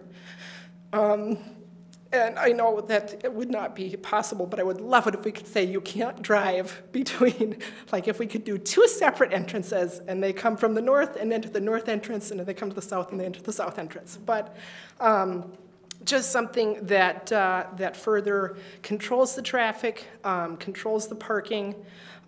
We have, again, just living across the road, we do have the added concern of glare of headlights. They did put some plantings in along their existing parking lot, and I'm going to assume, but it might be something that needs to be added conditional, that is extended. Again, in one of the pictures, you can see the plantings. They're this high. So I don't know if that needs to be further addressed in terms of actually blocking glare. My concerns with the hours are that, you know, we do have the headlights shining in our bedrooms and bathrooms and dining room at fairly late evenings, and extensions of that would further extend that glare shining into those rooms. I did go and compile, I'm guessing other people did, you know, I have copies if you care, but I looked around at comparable businesses and comparable events. Again, this was back assuming that there'd be live outdoor music, but there are many establishments similar. Omni has music every Wednesday. City of Rosemount has live music in the summer about every few weeks. On Thursdays, there's a brewery in New Prague also, and these different businesses, they have hours similar to what North 20 already has. Their hours are from around 3 on weekdays, and then they shut down at the 9 p.m. time frame for the weekdays. Again, typical, not across the board. And then For weekends, they have that 10 o'clock closing time. Now,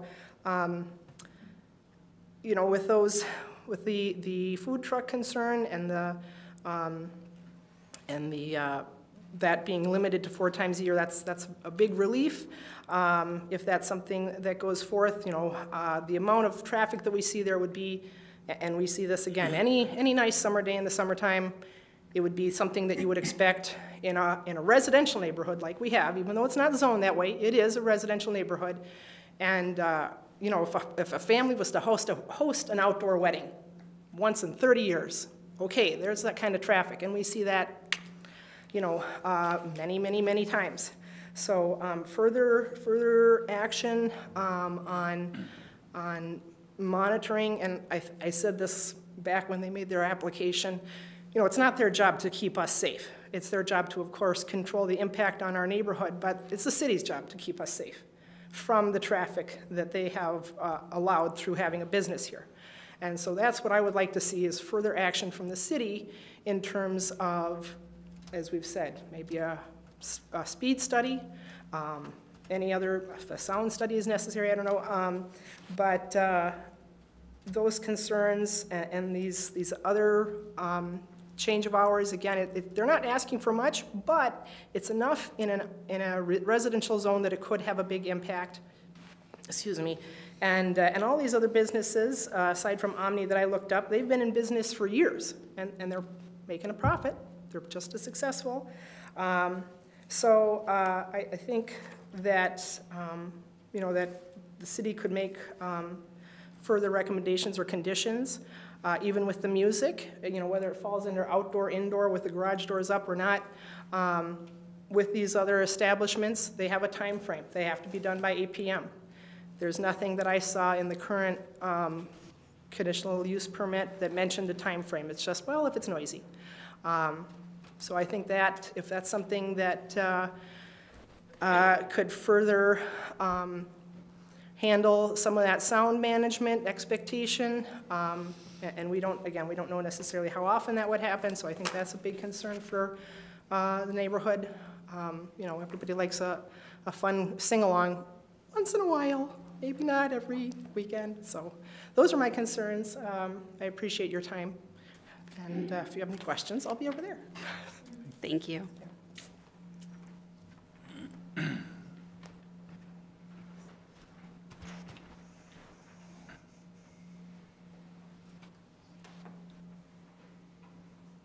Is there anyone else in the audience would like to speak on this item this evening? Hi, my name is Joe Casella, and I live at 4962 Sycamore, Egan officially, but my backyard is 120th Street in Bacardi. And, you know, how on earth did we get here so fast? How long has this brewery been open? A year or so?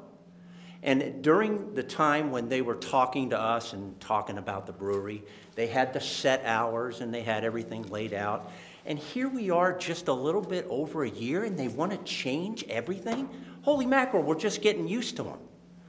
So I don't understand how, what the justification is to make those major changes. Is it the fact that somebody's sitting at your bar and doesn't have another place to go? Come on, guys. That's ridiculous. We're moving too fast. It needs to be slowed down and continue as it is now and then make a determination later. There's no need to jump to any conclusions. And as far as parking on Bacardi, is it or is it not illegal to park on Bacardi? Who can answer that question? Because I've heard different sides of the story. But you know what? That's not the issue here. The issue is safety. People walking up and down that street in a gauntlet with cars parked on both sides with their dogs and their kids, and people are pulling out of that place with alcohol in their system. That's the issue. So I'm totally against the hours. The traffic that comes around my corner at 120th and Bacardi is absolutely increased. The cars have been in my yard and people are drunk. And I've been one of the guys that calls the Rosemount police on a regular basis, and I'll continue to do so. They have not kept up their end of the bargain with the parking and some of the other things. That's all I have. Thanks for listening to me. Thank you. Right on.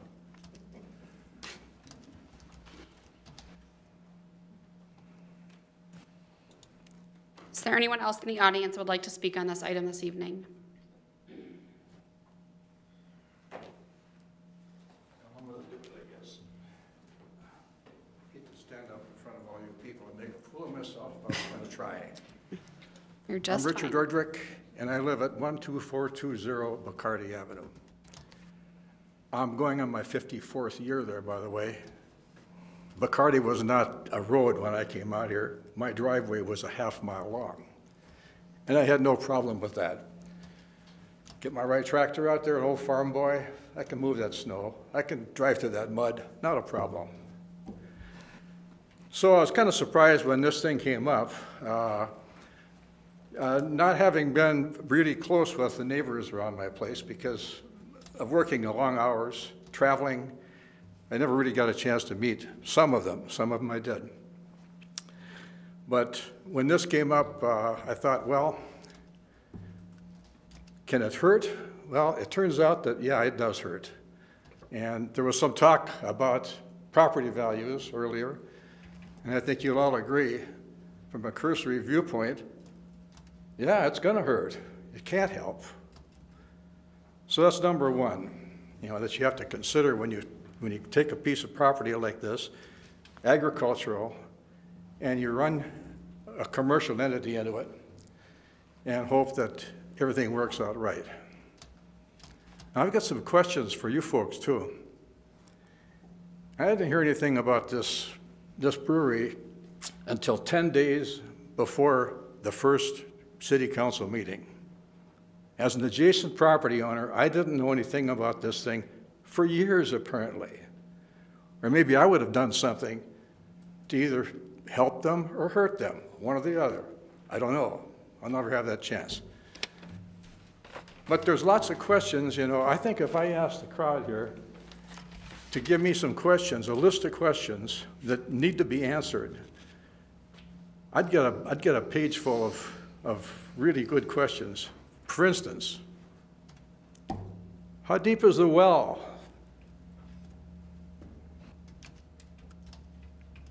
Is here legal? I don't have that answer, and I believe we will take questions and respond to them at the end of the public hearing. Okay. The question I would ask is, does anybody have that answer? I mean, anybody that's here. Okay. I don't know what's going to happen as a result of this thing. I mean, this is like being a little pregnant, Been there, done that, all right. But there are certain things that have to be done, I think, with some good reason for public safety. I mean, there's all the time we hear words from politicians about doing something for public safety. Well, all these examples of people going on Bacardi Avenue, I'm sure that the folks in the brewery didn't plan on parking people in the street. That didn't happen. But I've been in their place. It's a very nice place, okay?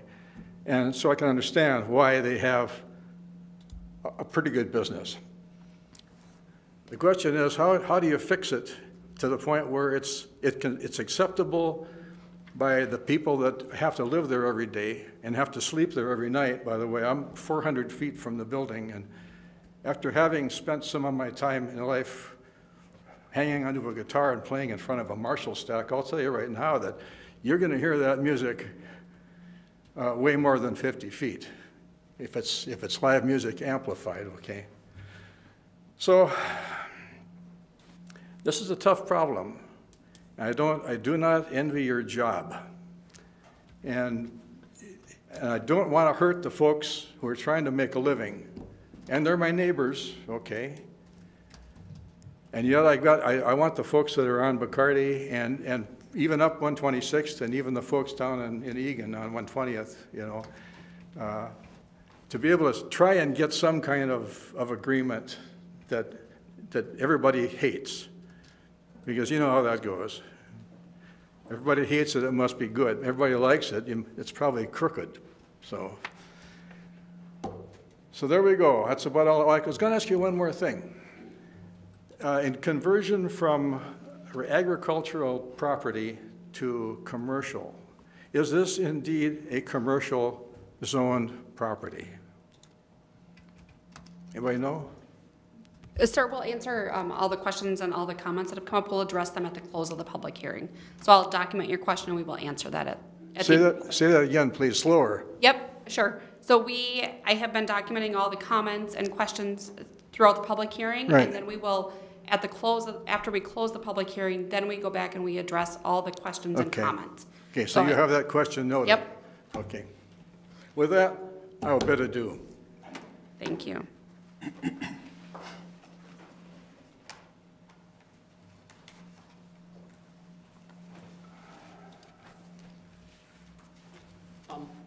My name is Mike McMenamy, and we farm at, I think it's 12380 Pioneer Path.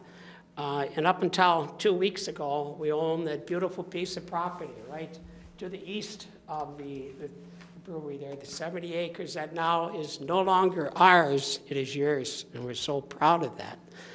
We've been in the area a long time between Dick Erdrich and Ida. Dick is on one side of the brewery, Ida has the wildlife area on the other. They've been in the area for over 100 years.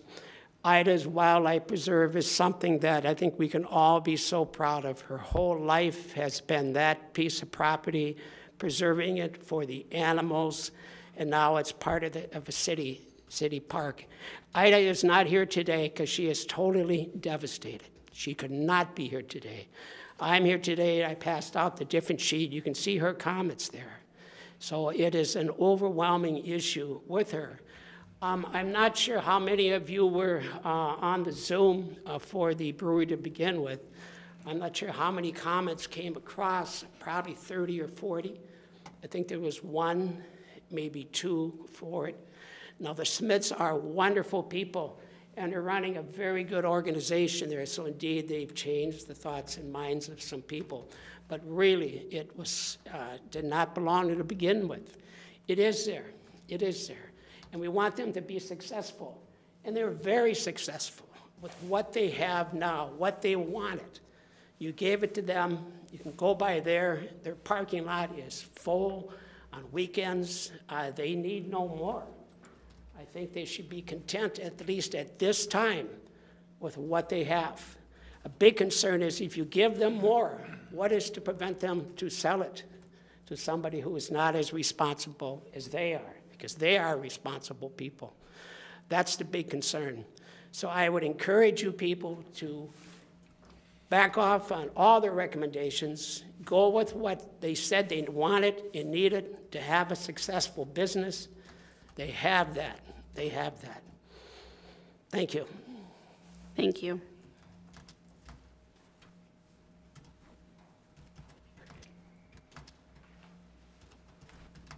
Is there anyone else in the audience that would like to speak on this item this evening?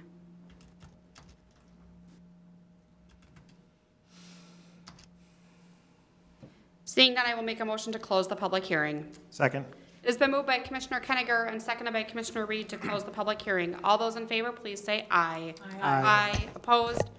Public hearing is now closed. Julie, I've got a list of a couple things, well, more than a couple things, and hopefully I will capture them all. I want to start with the parking. So Bacardi does allow parking.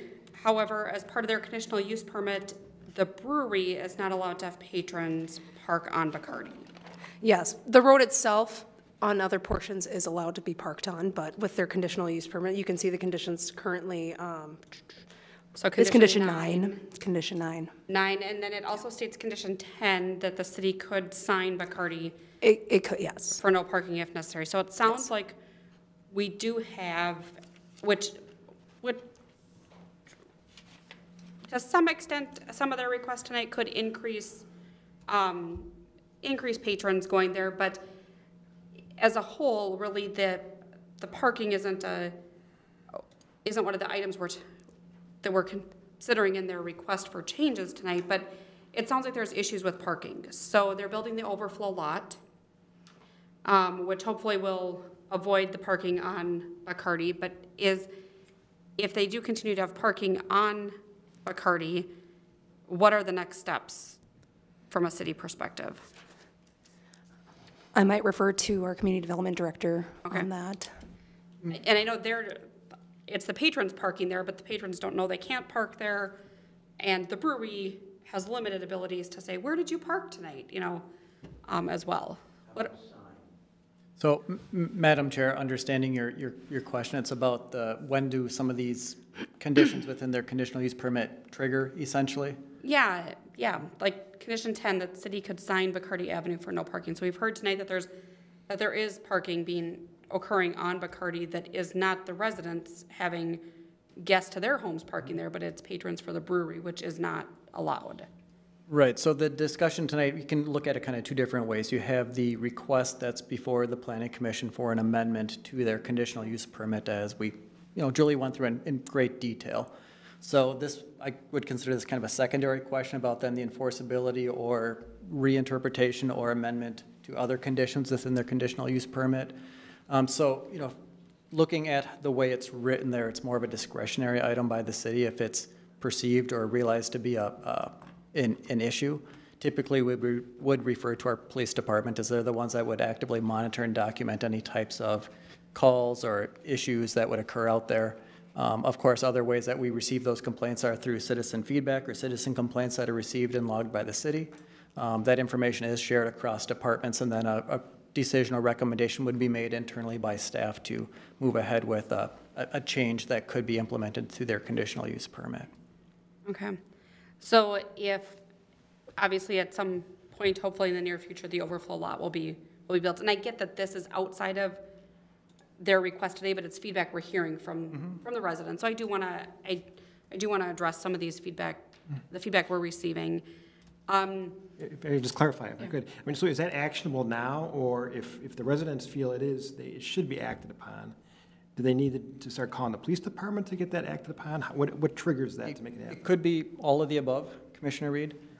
So I think the part of what we're hearing this evening as part of this public hearing, while some of those comments may not directly impact or reflect that condition in there, these are public comments that are being received that are now on record and will be taken into consideration by whether police or other staff that would move forward to make that recommendation to ultimately change if it would be signage for restriction of parking on Bacardi.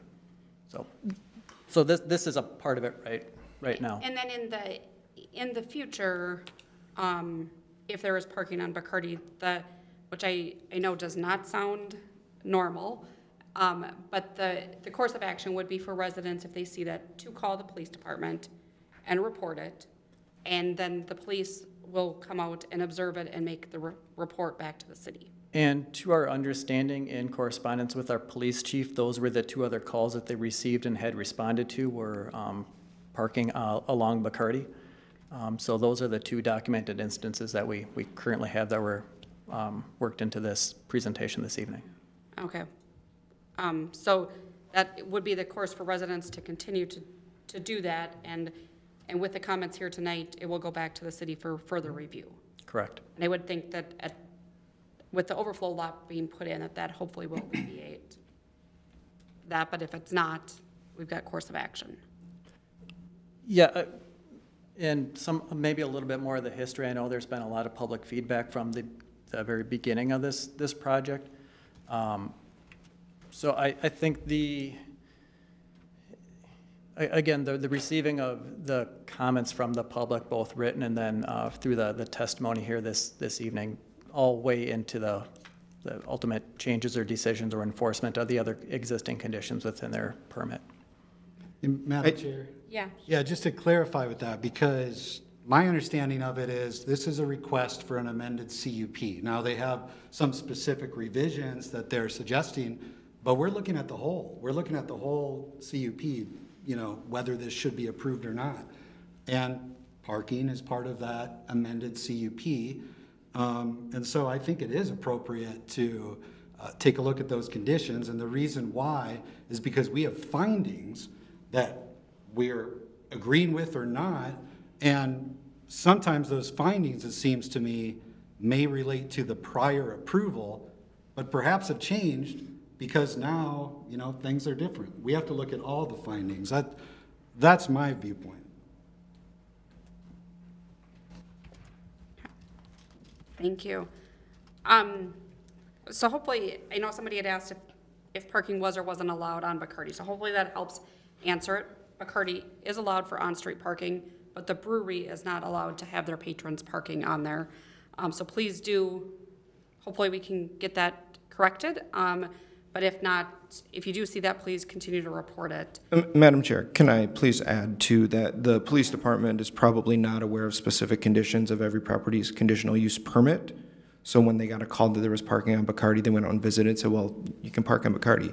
And I think from a staff standpoint, we would like to see the overflow parking constructed. And if that alleviates the parking on the street, that would be sufficient, because I think making Bacardi completely no parking is not to the benefit of everyone, and becomes a bigger enforcement issue. So if the problem can be solved with the overflow and maybe requiring the installation, which sounds like that's in process anyways, we can avoid the signage of no parking on Bacardi.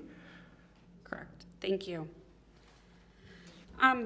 Julia, one of the other questions that came up was on the zoning of this property. Yes. And there was a question on if it was agriculture, commercial, if you could address that. The property is zoned agricultural. Microbreweries are allowed within the agricultural zoning district. So there was no need to rezone it to commercial. Thank you. There was also some comments around landscaping, and I don't recall exactly the landscape requirements that this property had. Yeah.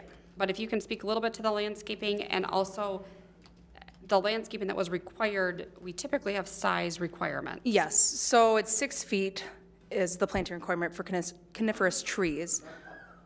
And normally for the city, we look at the landscape plan on the site about a year after the original plantings. So since the site has not been open for a year, staff has not identified that. But once that year does come and we do look at the landscaping and it does not meet what was approved, then we work with the applicant to get them to comply with what was approved with that original landscape plan. And if they were required to plant, and I'm making this up, so bear with me, I'm making up numbers. If they're required to plant 20 coniferous trees, those would need to be 6 feet. They would need to comply with with what the requirements are for the landscape. Comply with the requirements.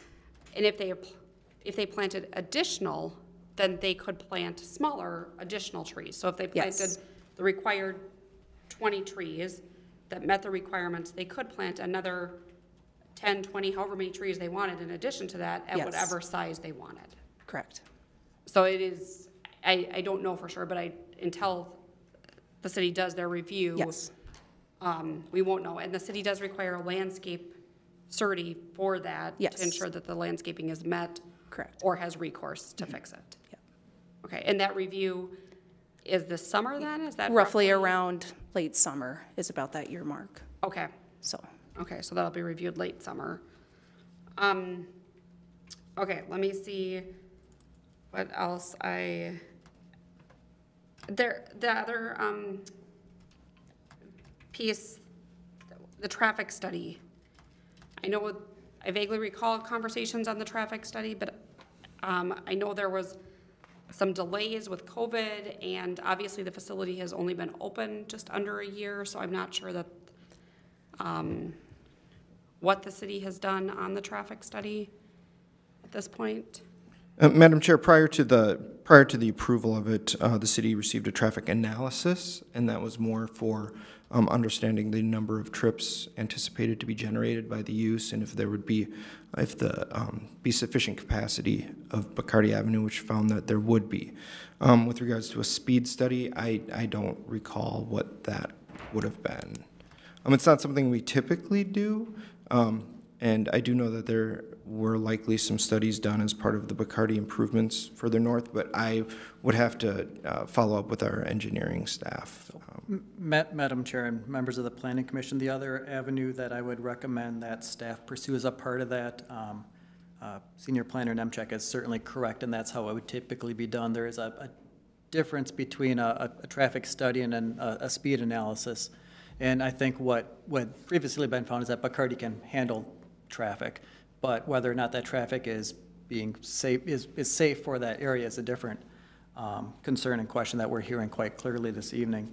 There is an internal traffic safety committee that does meet, that consists of our police department, public works, and others that would take up items as they come forward as needed. I think this would be a very good one for them to have a discussion and recommendation on. And that could lead into some of the other discussions that the Planning Commission is having tonight, whether it's enforcement or changing of parking along Bacardi or other increased enforcement, monitoring, other things. I think that it is very clear from the residents that we've heard in the letters received that traffic and the types of traffic are concerning in that area. And safety, so would that also then address maybe potentially speed limit? I know there was a recommendation of potentially lowering the speed limit. Is that something that that committee would also? The city does frequently receive requests for whether it's changes in speeds along various roads throughout town, other types of improvements that residents are seeking for their specific neighborhoods or other areas of town where they're maybe not feeling as safe as they should. So I wouldn't want to necessarily limit the options that could be recommended or provided by the committee, but I would suggest that staff take that on internally to their traffic safety committee to have that discussion. Okay. And so that can be done? Mm-hmm. You can do that? Perfect. Thank you. I don't know, there was a question on the depth of the well, and I don't know that anybody here knows the answer on that. Madam Chair, the well is permitted by Dakota County. It does get surveyed by the county every few years with samples collected, and it's visited on an annual basis to identify any potential issues. And Anthony, my memory might be bad here. It's been a few years since we initially reviewed this, but I vaguely recall there being conversations on the well and if it could, the water and all that could handle this use. Am I recalling that correctly? Yeah, there was some discussion There's about been study that. and there's been review. Staff report included information about the permitting process. I do know the applicant does have holding tanks that get pumped versus, a traditional septic like you would find in a residential site. But that's kind of outside our purview. Okay. Thank you. The other one that I heard a couple of times that I've got down here is the dust. And I know that we do have mitigations for some of that on the roads. It obviously isn't necessarily just from this use, but just the dust on that road in general, and obviously the increased traffic can create more of that. Has there been discussions on what, if anything, needs to be done on that? I'm unsure what the Public Works Department does for treatment of our gravel roads. I do know that they treat them. I don't know if it's all of them or specific ones, but that's something that we can certainly bring up to them. That would be good, because maybe they haven't maybe changed their treatment of this road since the increase in traffic.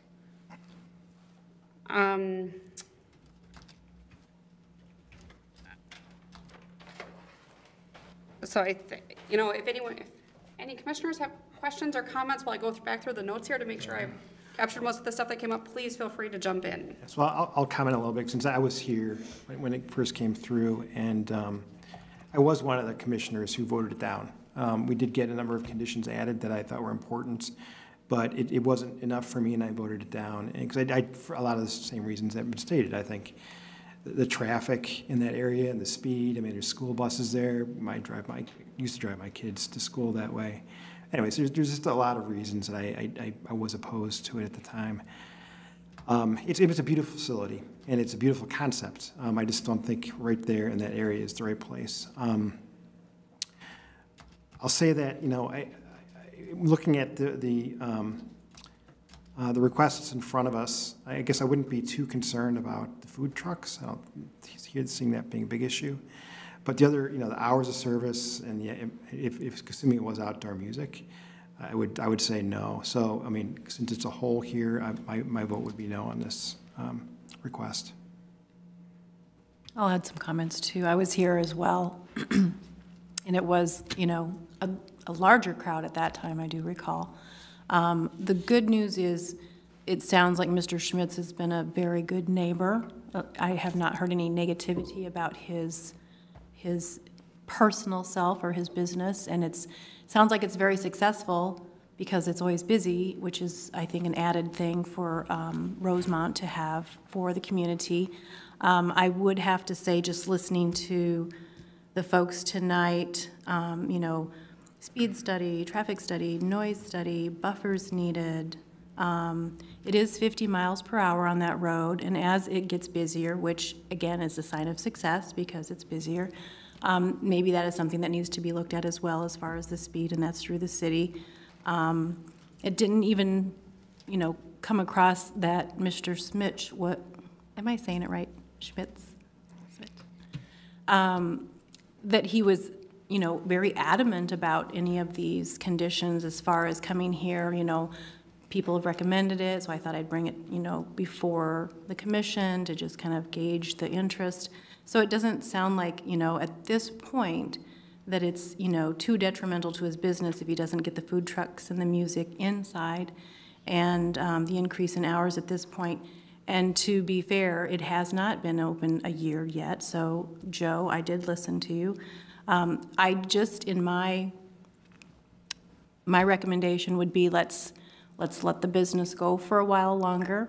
Let's take care of some of these questions or concerns that have been brought up tonight, and maybe reevaluate down the road. But the business is good. It's running well. Be a good neighbor to each other, it sounds like. And that would be my recommendation, is to not have these, have the conditional use permit changed at this time. Thank you, Commissioner Reeds and Commissioner Rivera. I'm going to jump back in with a couple other things that I want to make sure we cover from the public comments. Julie, if you can just cover, I know there was one gentleman that referenced he didn't know anything about this previously until 10 days before City Council. So I just think it's helpful to reiterate what our public notice process is, if you can, and the properties that we notice. Yeah, public notices are sent out 10 days prior to meetings. For agricultural, it is 1,320 feet that it's sent out to neighbors. So, you know, they were notified, neighbors within that purview were notified for the Planning Commission meeting regarding this item. Thank you. And there was one individual who spoke about there was impact, she believed impact to her well water as a result of the brewery. What is the process? I don't want to answer that here because I think it requires more information and dialogue, but what is the process for that resident to reach out to the city to discuss that? Madam Chair, we can put our Public Works Department in contact with that individual. Okay, so reaching out to the Public Works Department would be the right avenue. Thank you. Also, when you work with the committee on the traffic and the roads, there was some mention of the curves at 120th. So I'm not sure if they'll watch, if they or some of them will watch the recording from this evening, but making sure we call out those curves as well as a something to look at for safety concern. That would be great. And then Julia, we talked about parking, and then noise, I believe, is the same way. If there is a concern with noise, residents should call the police department. So we have it filed as a on record so that we can address it and then do something. Correct. As a result. Yes. Okay, so that is the proper avenue to go about whether that's noise because this passes or doesn't pass, whether it's noise for music or not music, that is something that should be addressed. And then also I know there was some comment about violation of the hours from the conditional use permit. So, and whether that occurred or not, I don't know, but if there is that belief, is the proper avenue for residents to address that with the planning to let the planning department know? Madam Chair, I would also suggest that those complaints be logged through the police department. Okay. This is a similar circumstance to what we often hear and discuss as Planning Commission with our mining permits. It's a way for the planning commission, as they look through their annual renewal process, to review if there's been an excessive number of complaints. Oftentimes it take place off hours, that type of thing. So that would be our suggestion. So if the hours are being violated or any violation of the permit, to contact the police for the record. Correct. Thank you. Okay, I think I have covered the topics that I noted during public hearing. Are there other questions or comments from the commission? Yes, Commissioner Bear. Just want to voice that I feel like there's like a misunderstanding of the applicant's intent and priorities, right? When we came in, we were thinking like live music and food trucks, and I think a lot of people were thinking like this festival atmosphere. And what I'm really hearing is that the biggest priority is like a flexibility in hours to be able to allow for some flexibility around seasons, when people are out of school, when there's holidays, and really not being able to stay open later, although that seemed like that would be helpful. What I heard was that really being able to open earlier seemed like a priority to draw people in during the warmer months. So a lot of the concerns I heard were around like the noise and like a lot of valid complaints, but I didn't hear anybody voice against opening earlier. So I know that like there's a lot of things before us, but like that's kind of the main priority that I was hearing from the applicant. And I feel like just from an atmosphere perspective, the live music that Dave explained, and wanting to be able to talk to people there, I feel like the live music, while it's indoors, it's my understanding that it still would be considered outdoors if the garage doors were open. So if we wanted to move forward on something like that, could be the live music is played from inside, even though the doors may be open and be audible on the patio, if the conditional use permit would state that the musicians need to be indoors. Yeah, the commission can change what is in front of you in regards to how you'd want to word potentially that 17 condition instead of completely getting rid of it. Okay. Yeah, Madam Chair, the specific request from the applicant was for live music, and when staff followed up to ask if the live music would be outdoors or indoors, he said the majority of the music would be indoors, although they've had requests from musicians to play on the back patio with the garage doors open. So that's the request staff received. Yep. Madam Chair, if I could further add as a part of that, what the commission is tasked with, you have a number of options before you this evening. Kind of a whole world of options, actually. So, you know what? Too many. To hopefully try to distill those options down a little bit to reflect some of the comments we've heard and dialogue we've received here. So what staff has prepared the report on is based on the applicant's request based on their existing conditional use permit. So in the staff memo that Julie has run through and provided here, we showed kind of a track changes or a struck and then an addition component to it. To kind of track what we're discussing here, our recommendations, that's the easiest way to kind of discuss that. Mm-hmm. And whether it's the intent of the applicant, which I think that's been a lot of the discussion is intent and assumptions, and we also have to make sure that we're planning for whatever is incorporated into a permit which runs with their land can live on in perpetuity to whether it's the current owners or potentially successors down the road. If there are issues down the road, we want to make sure that everybody, the business included, is empowered to review the document as it lives and is approved ultimately by the City Council to enforce, provide additional flexibility. So while we can certainly employ some creativity in how we rewrite components of this, just kind of keep in mind that we're looking at this for the long term, but we're also working on the language as it exists within this existing conditional use permit. And I think that's maybe one of my largest concerns is the fact that it lives on with perpetuity. We've heard from Dave and his intents, or from David and his intents, and I believe those are truly his intents. But the fact that if this is sold and another owner comes in, then their intent might not be to do just the acoustic guitar on the back patio. However, at that point, it also is subject to the noise ordinance. Mm-hmm. So then immediately, if they bring in a 5-piece band, it's going to be subject to the noise ordinance and get shut down right away because it's going to most likely be in conflict of the noise ordinance that's allowed. Correct. So, yeah, I'm trying to keep both of those things in my head anyways as I review this. And Madam Chair, and my understanding is that's where that condition number 17 originated from, instead of having it be a reactive enforcement action by the city, just to include it as a condition of approval within their permit, as 17 outlines, just the outright restriction on it. So that's one way to look at that topic, is through a restrictive action outlined within their permit versus crafting additional or more expansive language that could provide some parameters on it. Madam Chair. Yes. I have a couple questions, and I would like to make some comments as well. We heard about the capacity. I heard a number of 100 seats, and it sounded to me like someone was saying there were 100 seats on the patio. Did I hear that correctly? Because I'm looking at the staff report here, and it says the interior seating capacity was expected to be 89 with an additional 23 in the patio. So what is the actual capacity of this use? Anybody? Dave, as the applicant, I know our public hearing is closed, but we would appreciate your ability to answer that question if you can.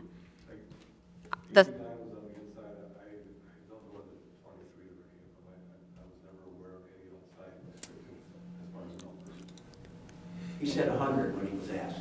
Yeah, 100 is what we have all. 100. I don't know where the 23. Okay, so the outdoor patio currently has 100 seats then, and then 89 interior. Okay. So I would think, and that'd be something that staff should look at and iron out. The other question I have is related to the wildlife preserve. Just for clarification, what is the zoning for that parcel, that preserve? Agricultural. It's agricultural, I believe. Okay. I can pull it up here, Commissioner. May take me a minute. It is agricultural. Okay. So to me, that would mean that, well, it's non-commercial, non-industrial. If that provision applies, which I believe it does, that says no amplified music can be heard audible from a non-commercial, non-industrial zone, then if it's heard in that wildlife preserve, right on that property line, seems to me like it would be in violation. That's more of a comment, I guess. But I do have some other comments, and I echo some of the things I've heard here too. I have trouble with some of the findings as written. I don't think with a straight face, can agree with those findings, because I don't think there's enough to really show the impacts of this use. Now, step back and say, I love the use, I love the place, I love breweries, all of that, and I wasn't here for the first approval. However, very sensitive to the concerns. I noticed I recognize the noise issue sort of from my perspective from the start, just reviewing the report.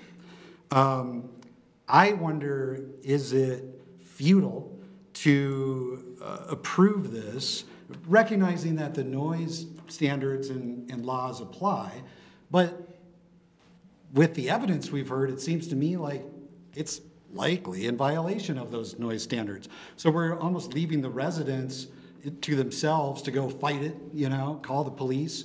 And is that fair to the residents and our law enforcement to deal with it if we recognize that this may be an issue and this is down the road? So that's why when I heard things like a noise test, and I thought the same thing, is there a noise study? What kind of mitigation is in place to address these issues? That's sort of the common sense idea that came to my mind, and I heard it reiterated again. So I would agree that that should be a condition that's attached to this if it were to be approved. I do think we would consider this as a whole. It's like an agreement. You amend an agreement, it's a new agreement. It's not two different agreements. You don't just look at the little language, you have a totally new agreement. This is an amended permit. So you don't just look at let's look at this revision and this revision with blinders. You look at the entire permit, and that's why I do think it's open to discuss things like parking, impose conditions if needed for that. I agree with the idea that The use has not been operating for even a year at this point. Haven't even seen it go through the whole summer.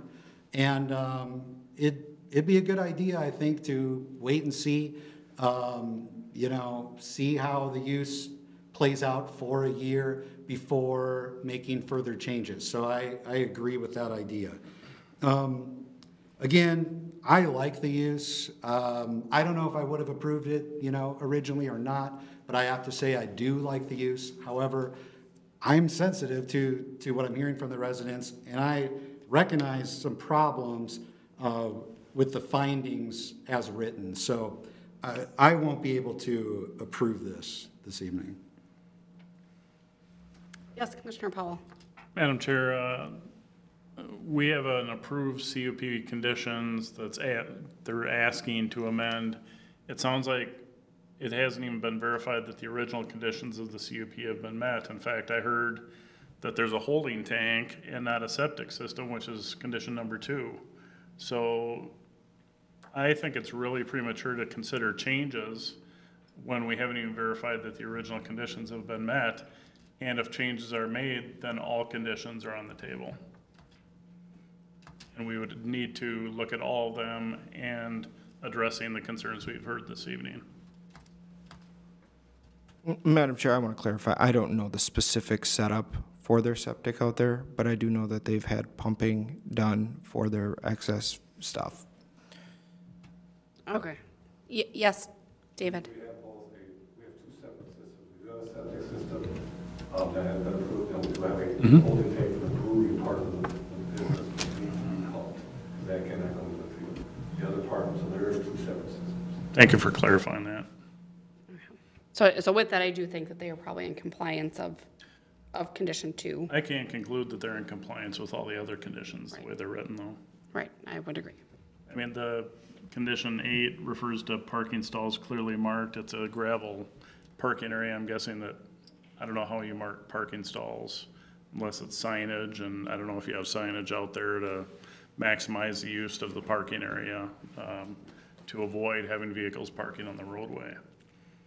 I'm very surprised that that roadway is posted at 50 miles per hour, if that's the case. So that's certainly something that city staff should take a look at. Are there any other comments? Yes, I do. This is specifically on the location of the brewery. It is not County 42 and Cedar. It's not in a busy intersection. It is in a rural area. It's right next to a nature preserve. So I would almost capitalize on, if, you know, for that business to do well, I would capitalize on what you have, because every brewery can have music, can have the noise, but this one is a little bit different. It has more of a nature setting around. So, you know, have a little bit more of thoughtfulness around the sound that it generates. And if there is a need for music to be in there, then possibly look for a more permanent barrier, maybe a more permanent fence or taller trees.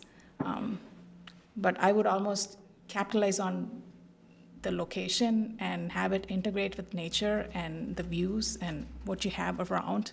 And also educate your guests that are coming in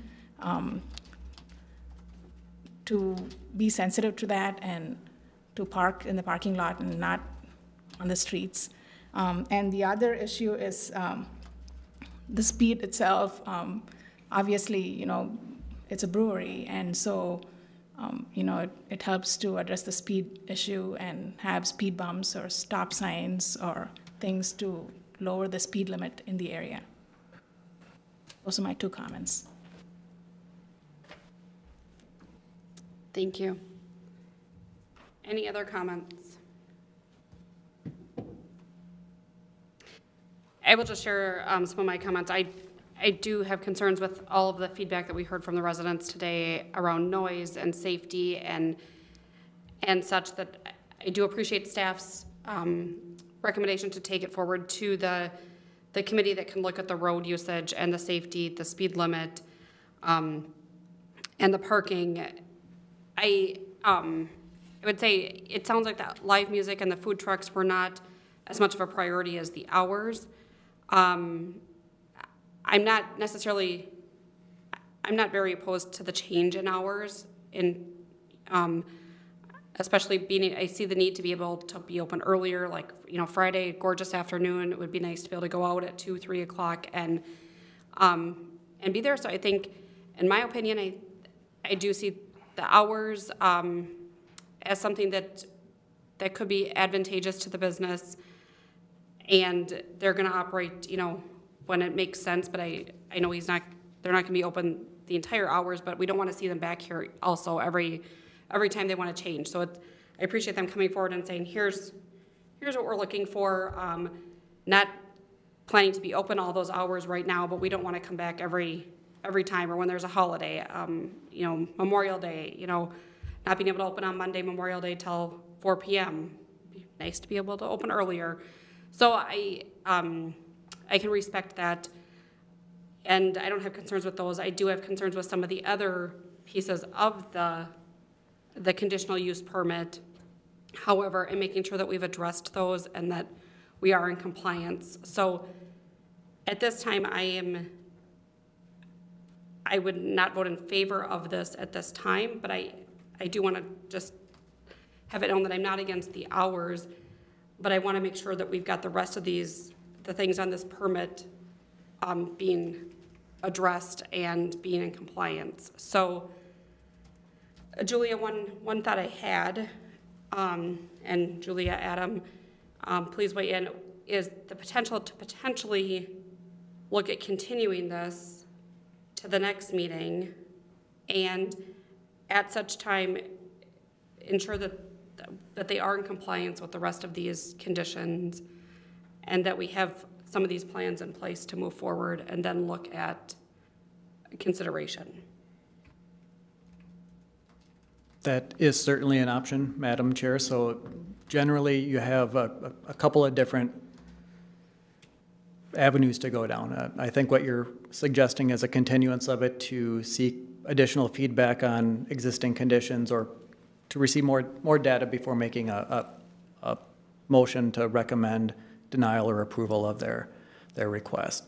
The other one would be to potentially bifurcate the requests. We'll just kind of call it the hours, and then the music/food truck buckets there, if there's consensus amongst the group for a recommendation either way on those. Another option would be to recommend denial of the requests as stated in the staff report.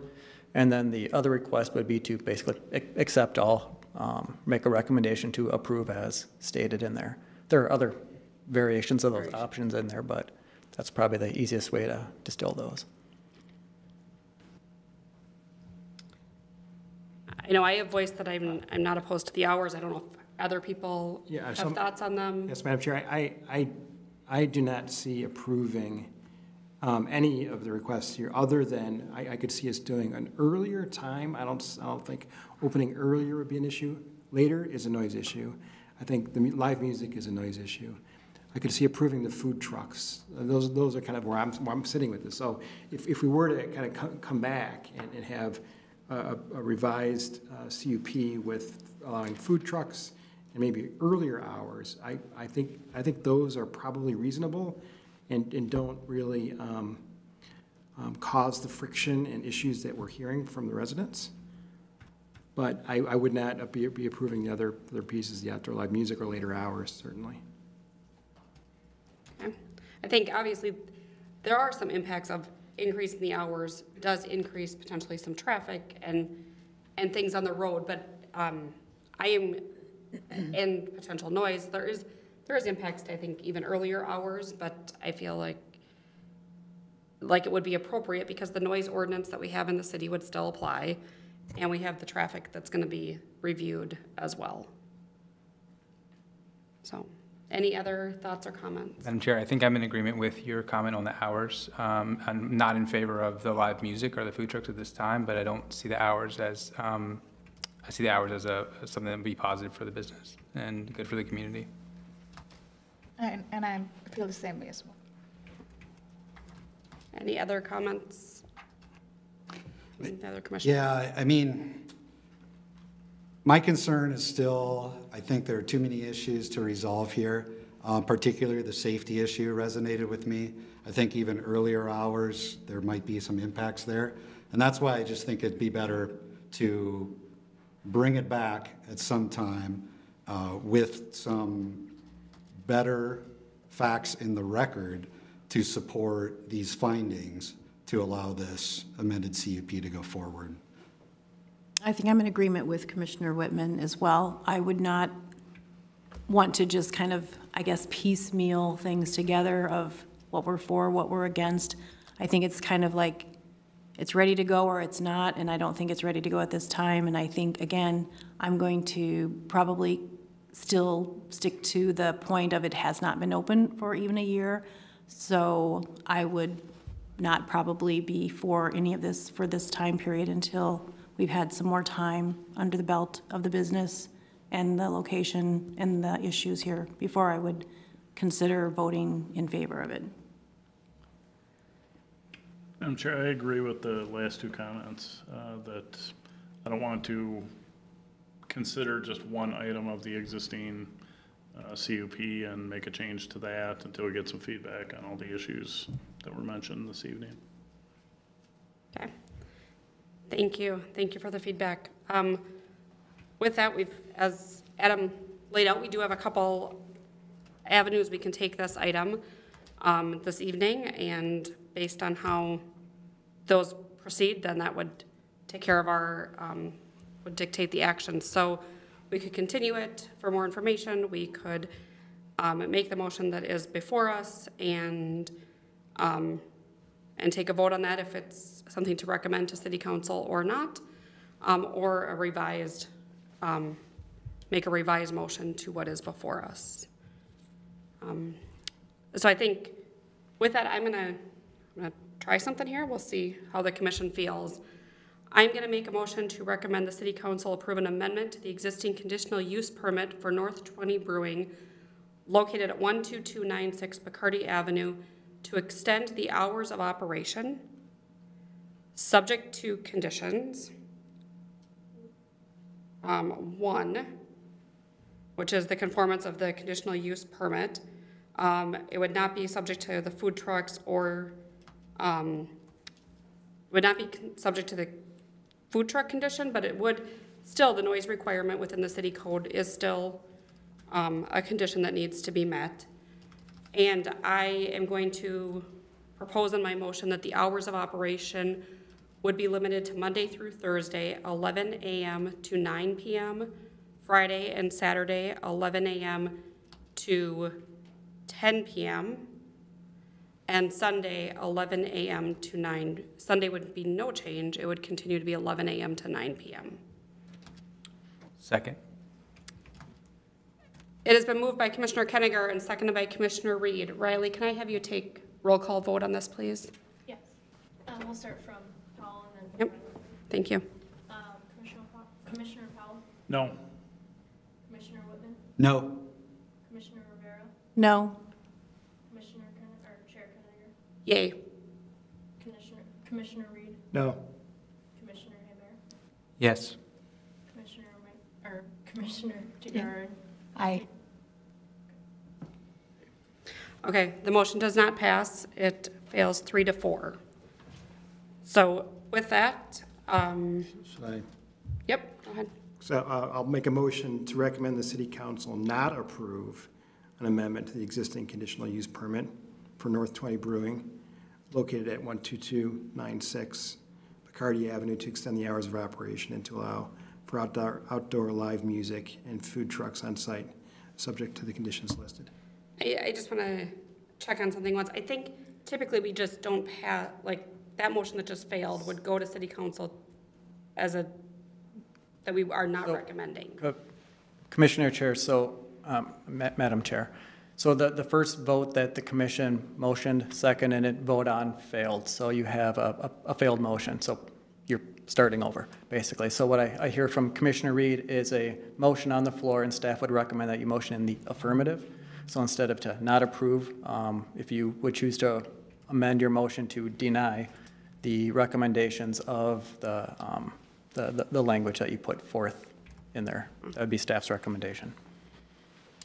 Didn't I just do that? You said to So not they approve. want- They want an affirmative, so Yeah, deny. The recommendation would be for city council to deny. Okay, so I'll do it again. I'll make a motion to recommend the city council deny an amendment to the existing conditional use permit for North 20 Brewing located at 12296 Bacardi Avenue to extend the hours of operation and to allow for outdoor live music and food trucks on site, subject to the conditions listed.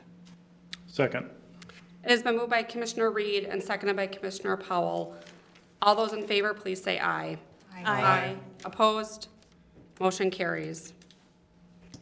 This will proceed, as well as our previous two agenda items this evening. I failed to state this at that time. This item will proceed on to City Council for their decision at the May 16th meeting.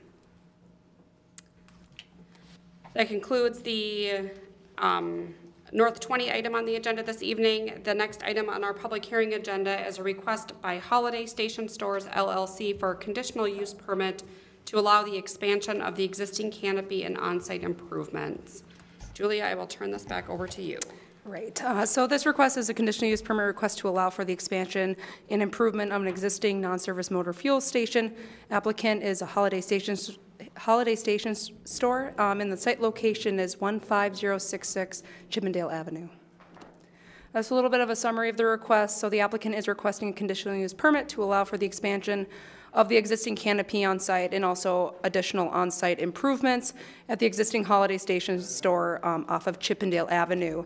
So a little bit of a background on it. So the existing Holiday was built back in 1985, and at that time, conditional use permits were not required for non-service motor fuel stations. With the requested expansion slash improvements to the site, the city is requiring the applicant obtain a conditional use permit. So here's an aerial of the site. So you can see it's located south of County Road 42 and also located east of Chippendale Avenue.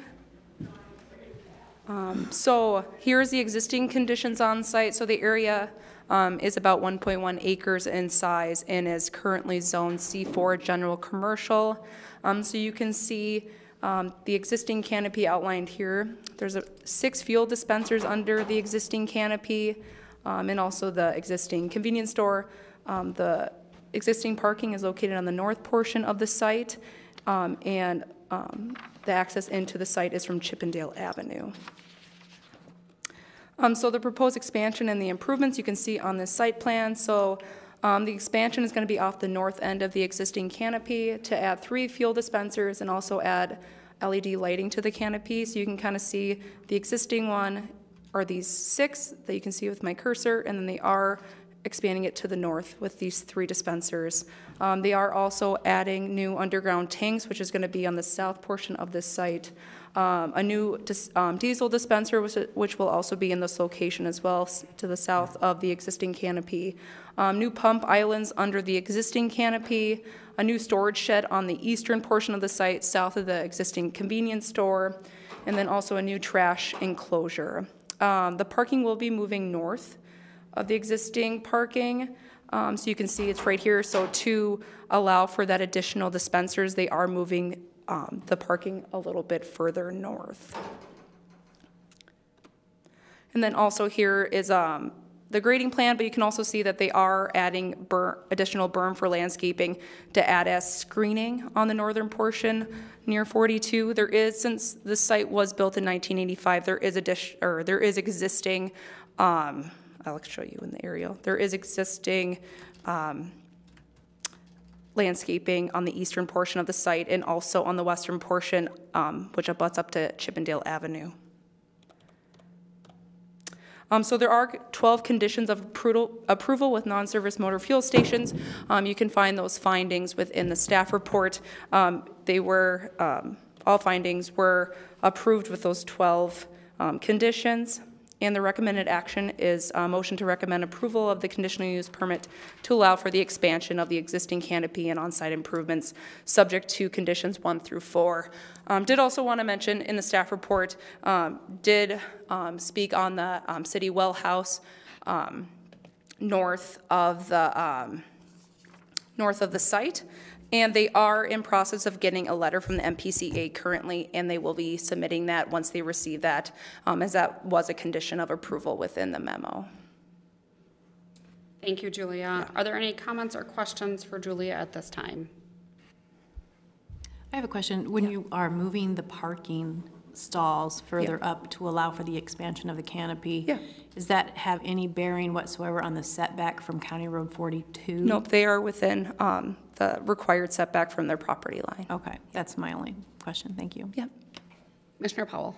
I had a question. Looks like they're making site modifications, grading, maybe some utility work, but I saw no engineering review of the proposed alterations to the site. Will that be part of the building permit issuance? Yes. Or, okay. Yes, that will be with the building permit, yeah. Okay. Thank you. Any other comments or questions? Okay, this item is a public hearing item this evening. So at this time, we will open up the public hearing. Anyone in the audience that would like to speak on this item may do so at this time, coming to the podium, stating your name and address for the record.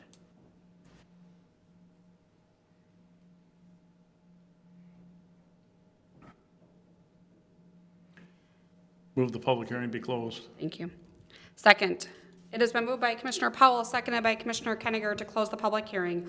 All those in favor, please say aye. Aye. Aye. Opposed? Public hearing is now closed.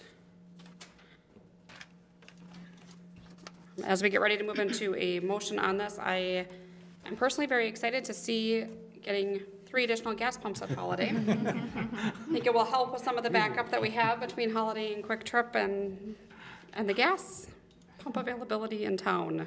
I agree. Motion to recommend approval of the conditional use permit to allow for the expansion of the existing canopy and on-site improvements subject to the following conditions, numbers 1 through 4. Second. It has been moved by Commissioner Reed, seconded by Commissioner Powell. All those in favor, please say aye. Aye. Opposed? Motion carries. And even more exciting that they were able to stay within their setbacks and within all of that to make it work. That concludes our public hearing section this evening on our agenda. The next section of the agenda is the discussion. Is there any discussion items for tonight's agenda? Any new business?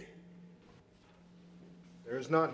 There's none. Okay, so I will just do a quick schedule reminder. Our next upcoming meetings, May, June, and July, May 23rd, June 27th, and July 25th. As always, if you have a conflict with any of those dates, please let Riley know as soon as possible so we can ensure we have quorum and everything far before the meeting date. And with that, I will adjourn our meeting. Meeting adjourned.